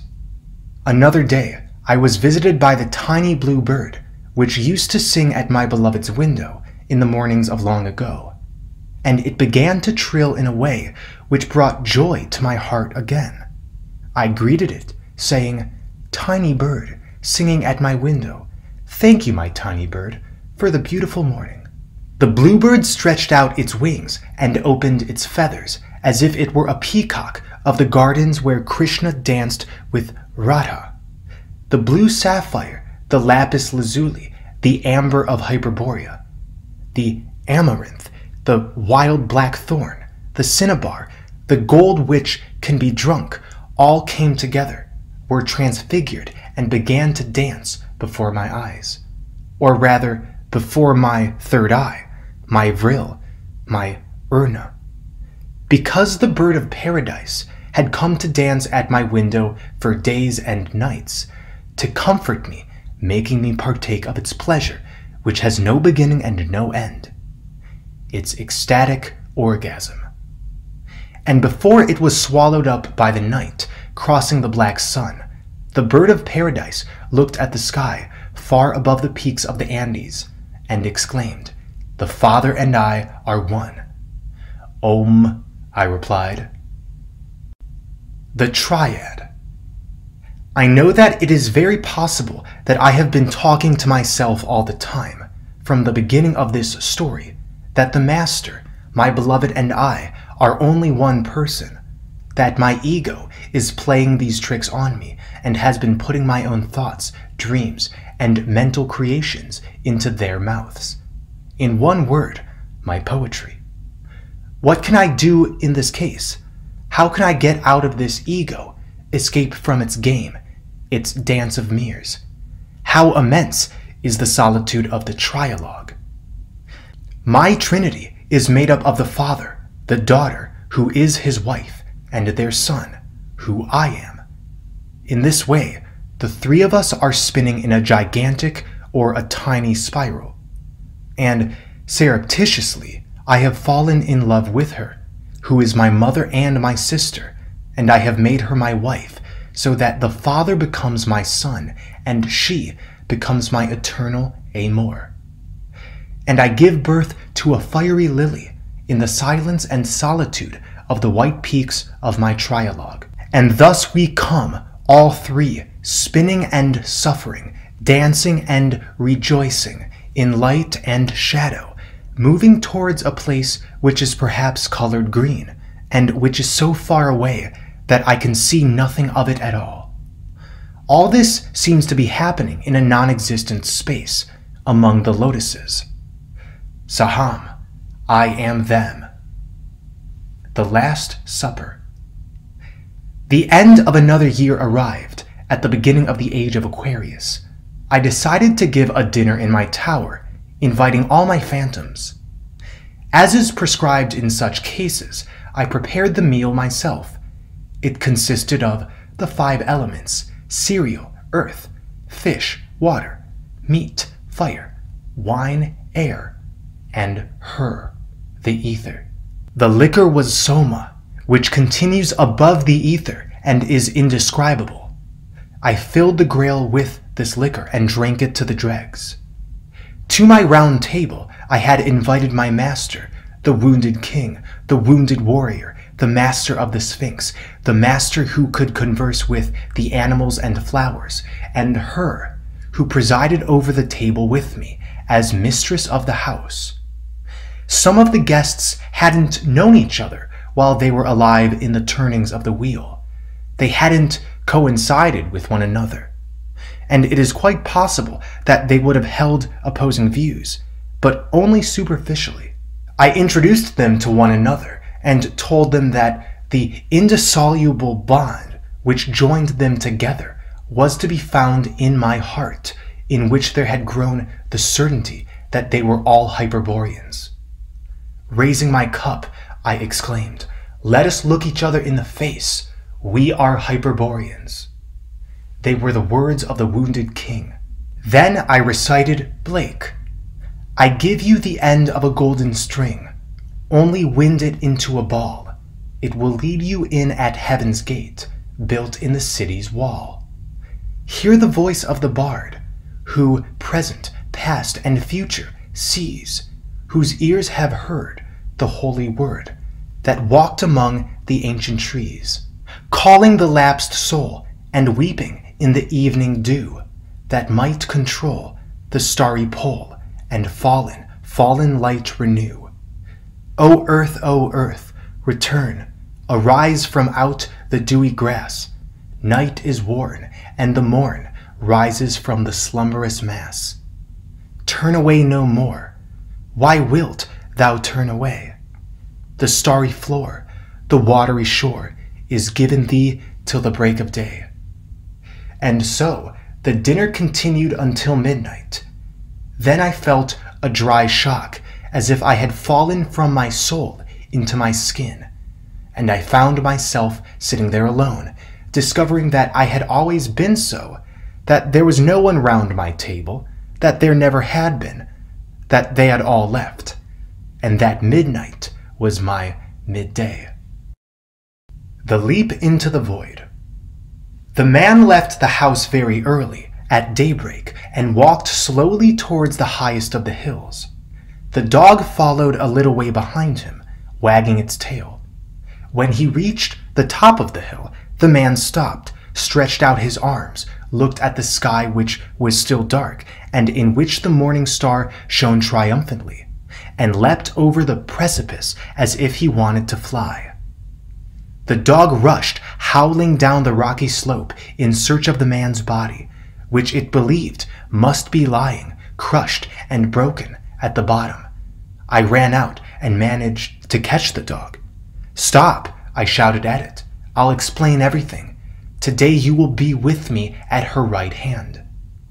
The morning star detached itself from the sky and began to descend towards us, coming to a stop close behind us, without touching the cinnamon trees or the grass of the Andean plateaus.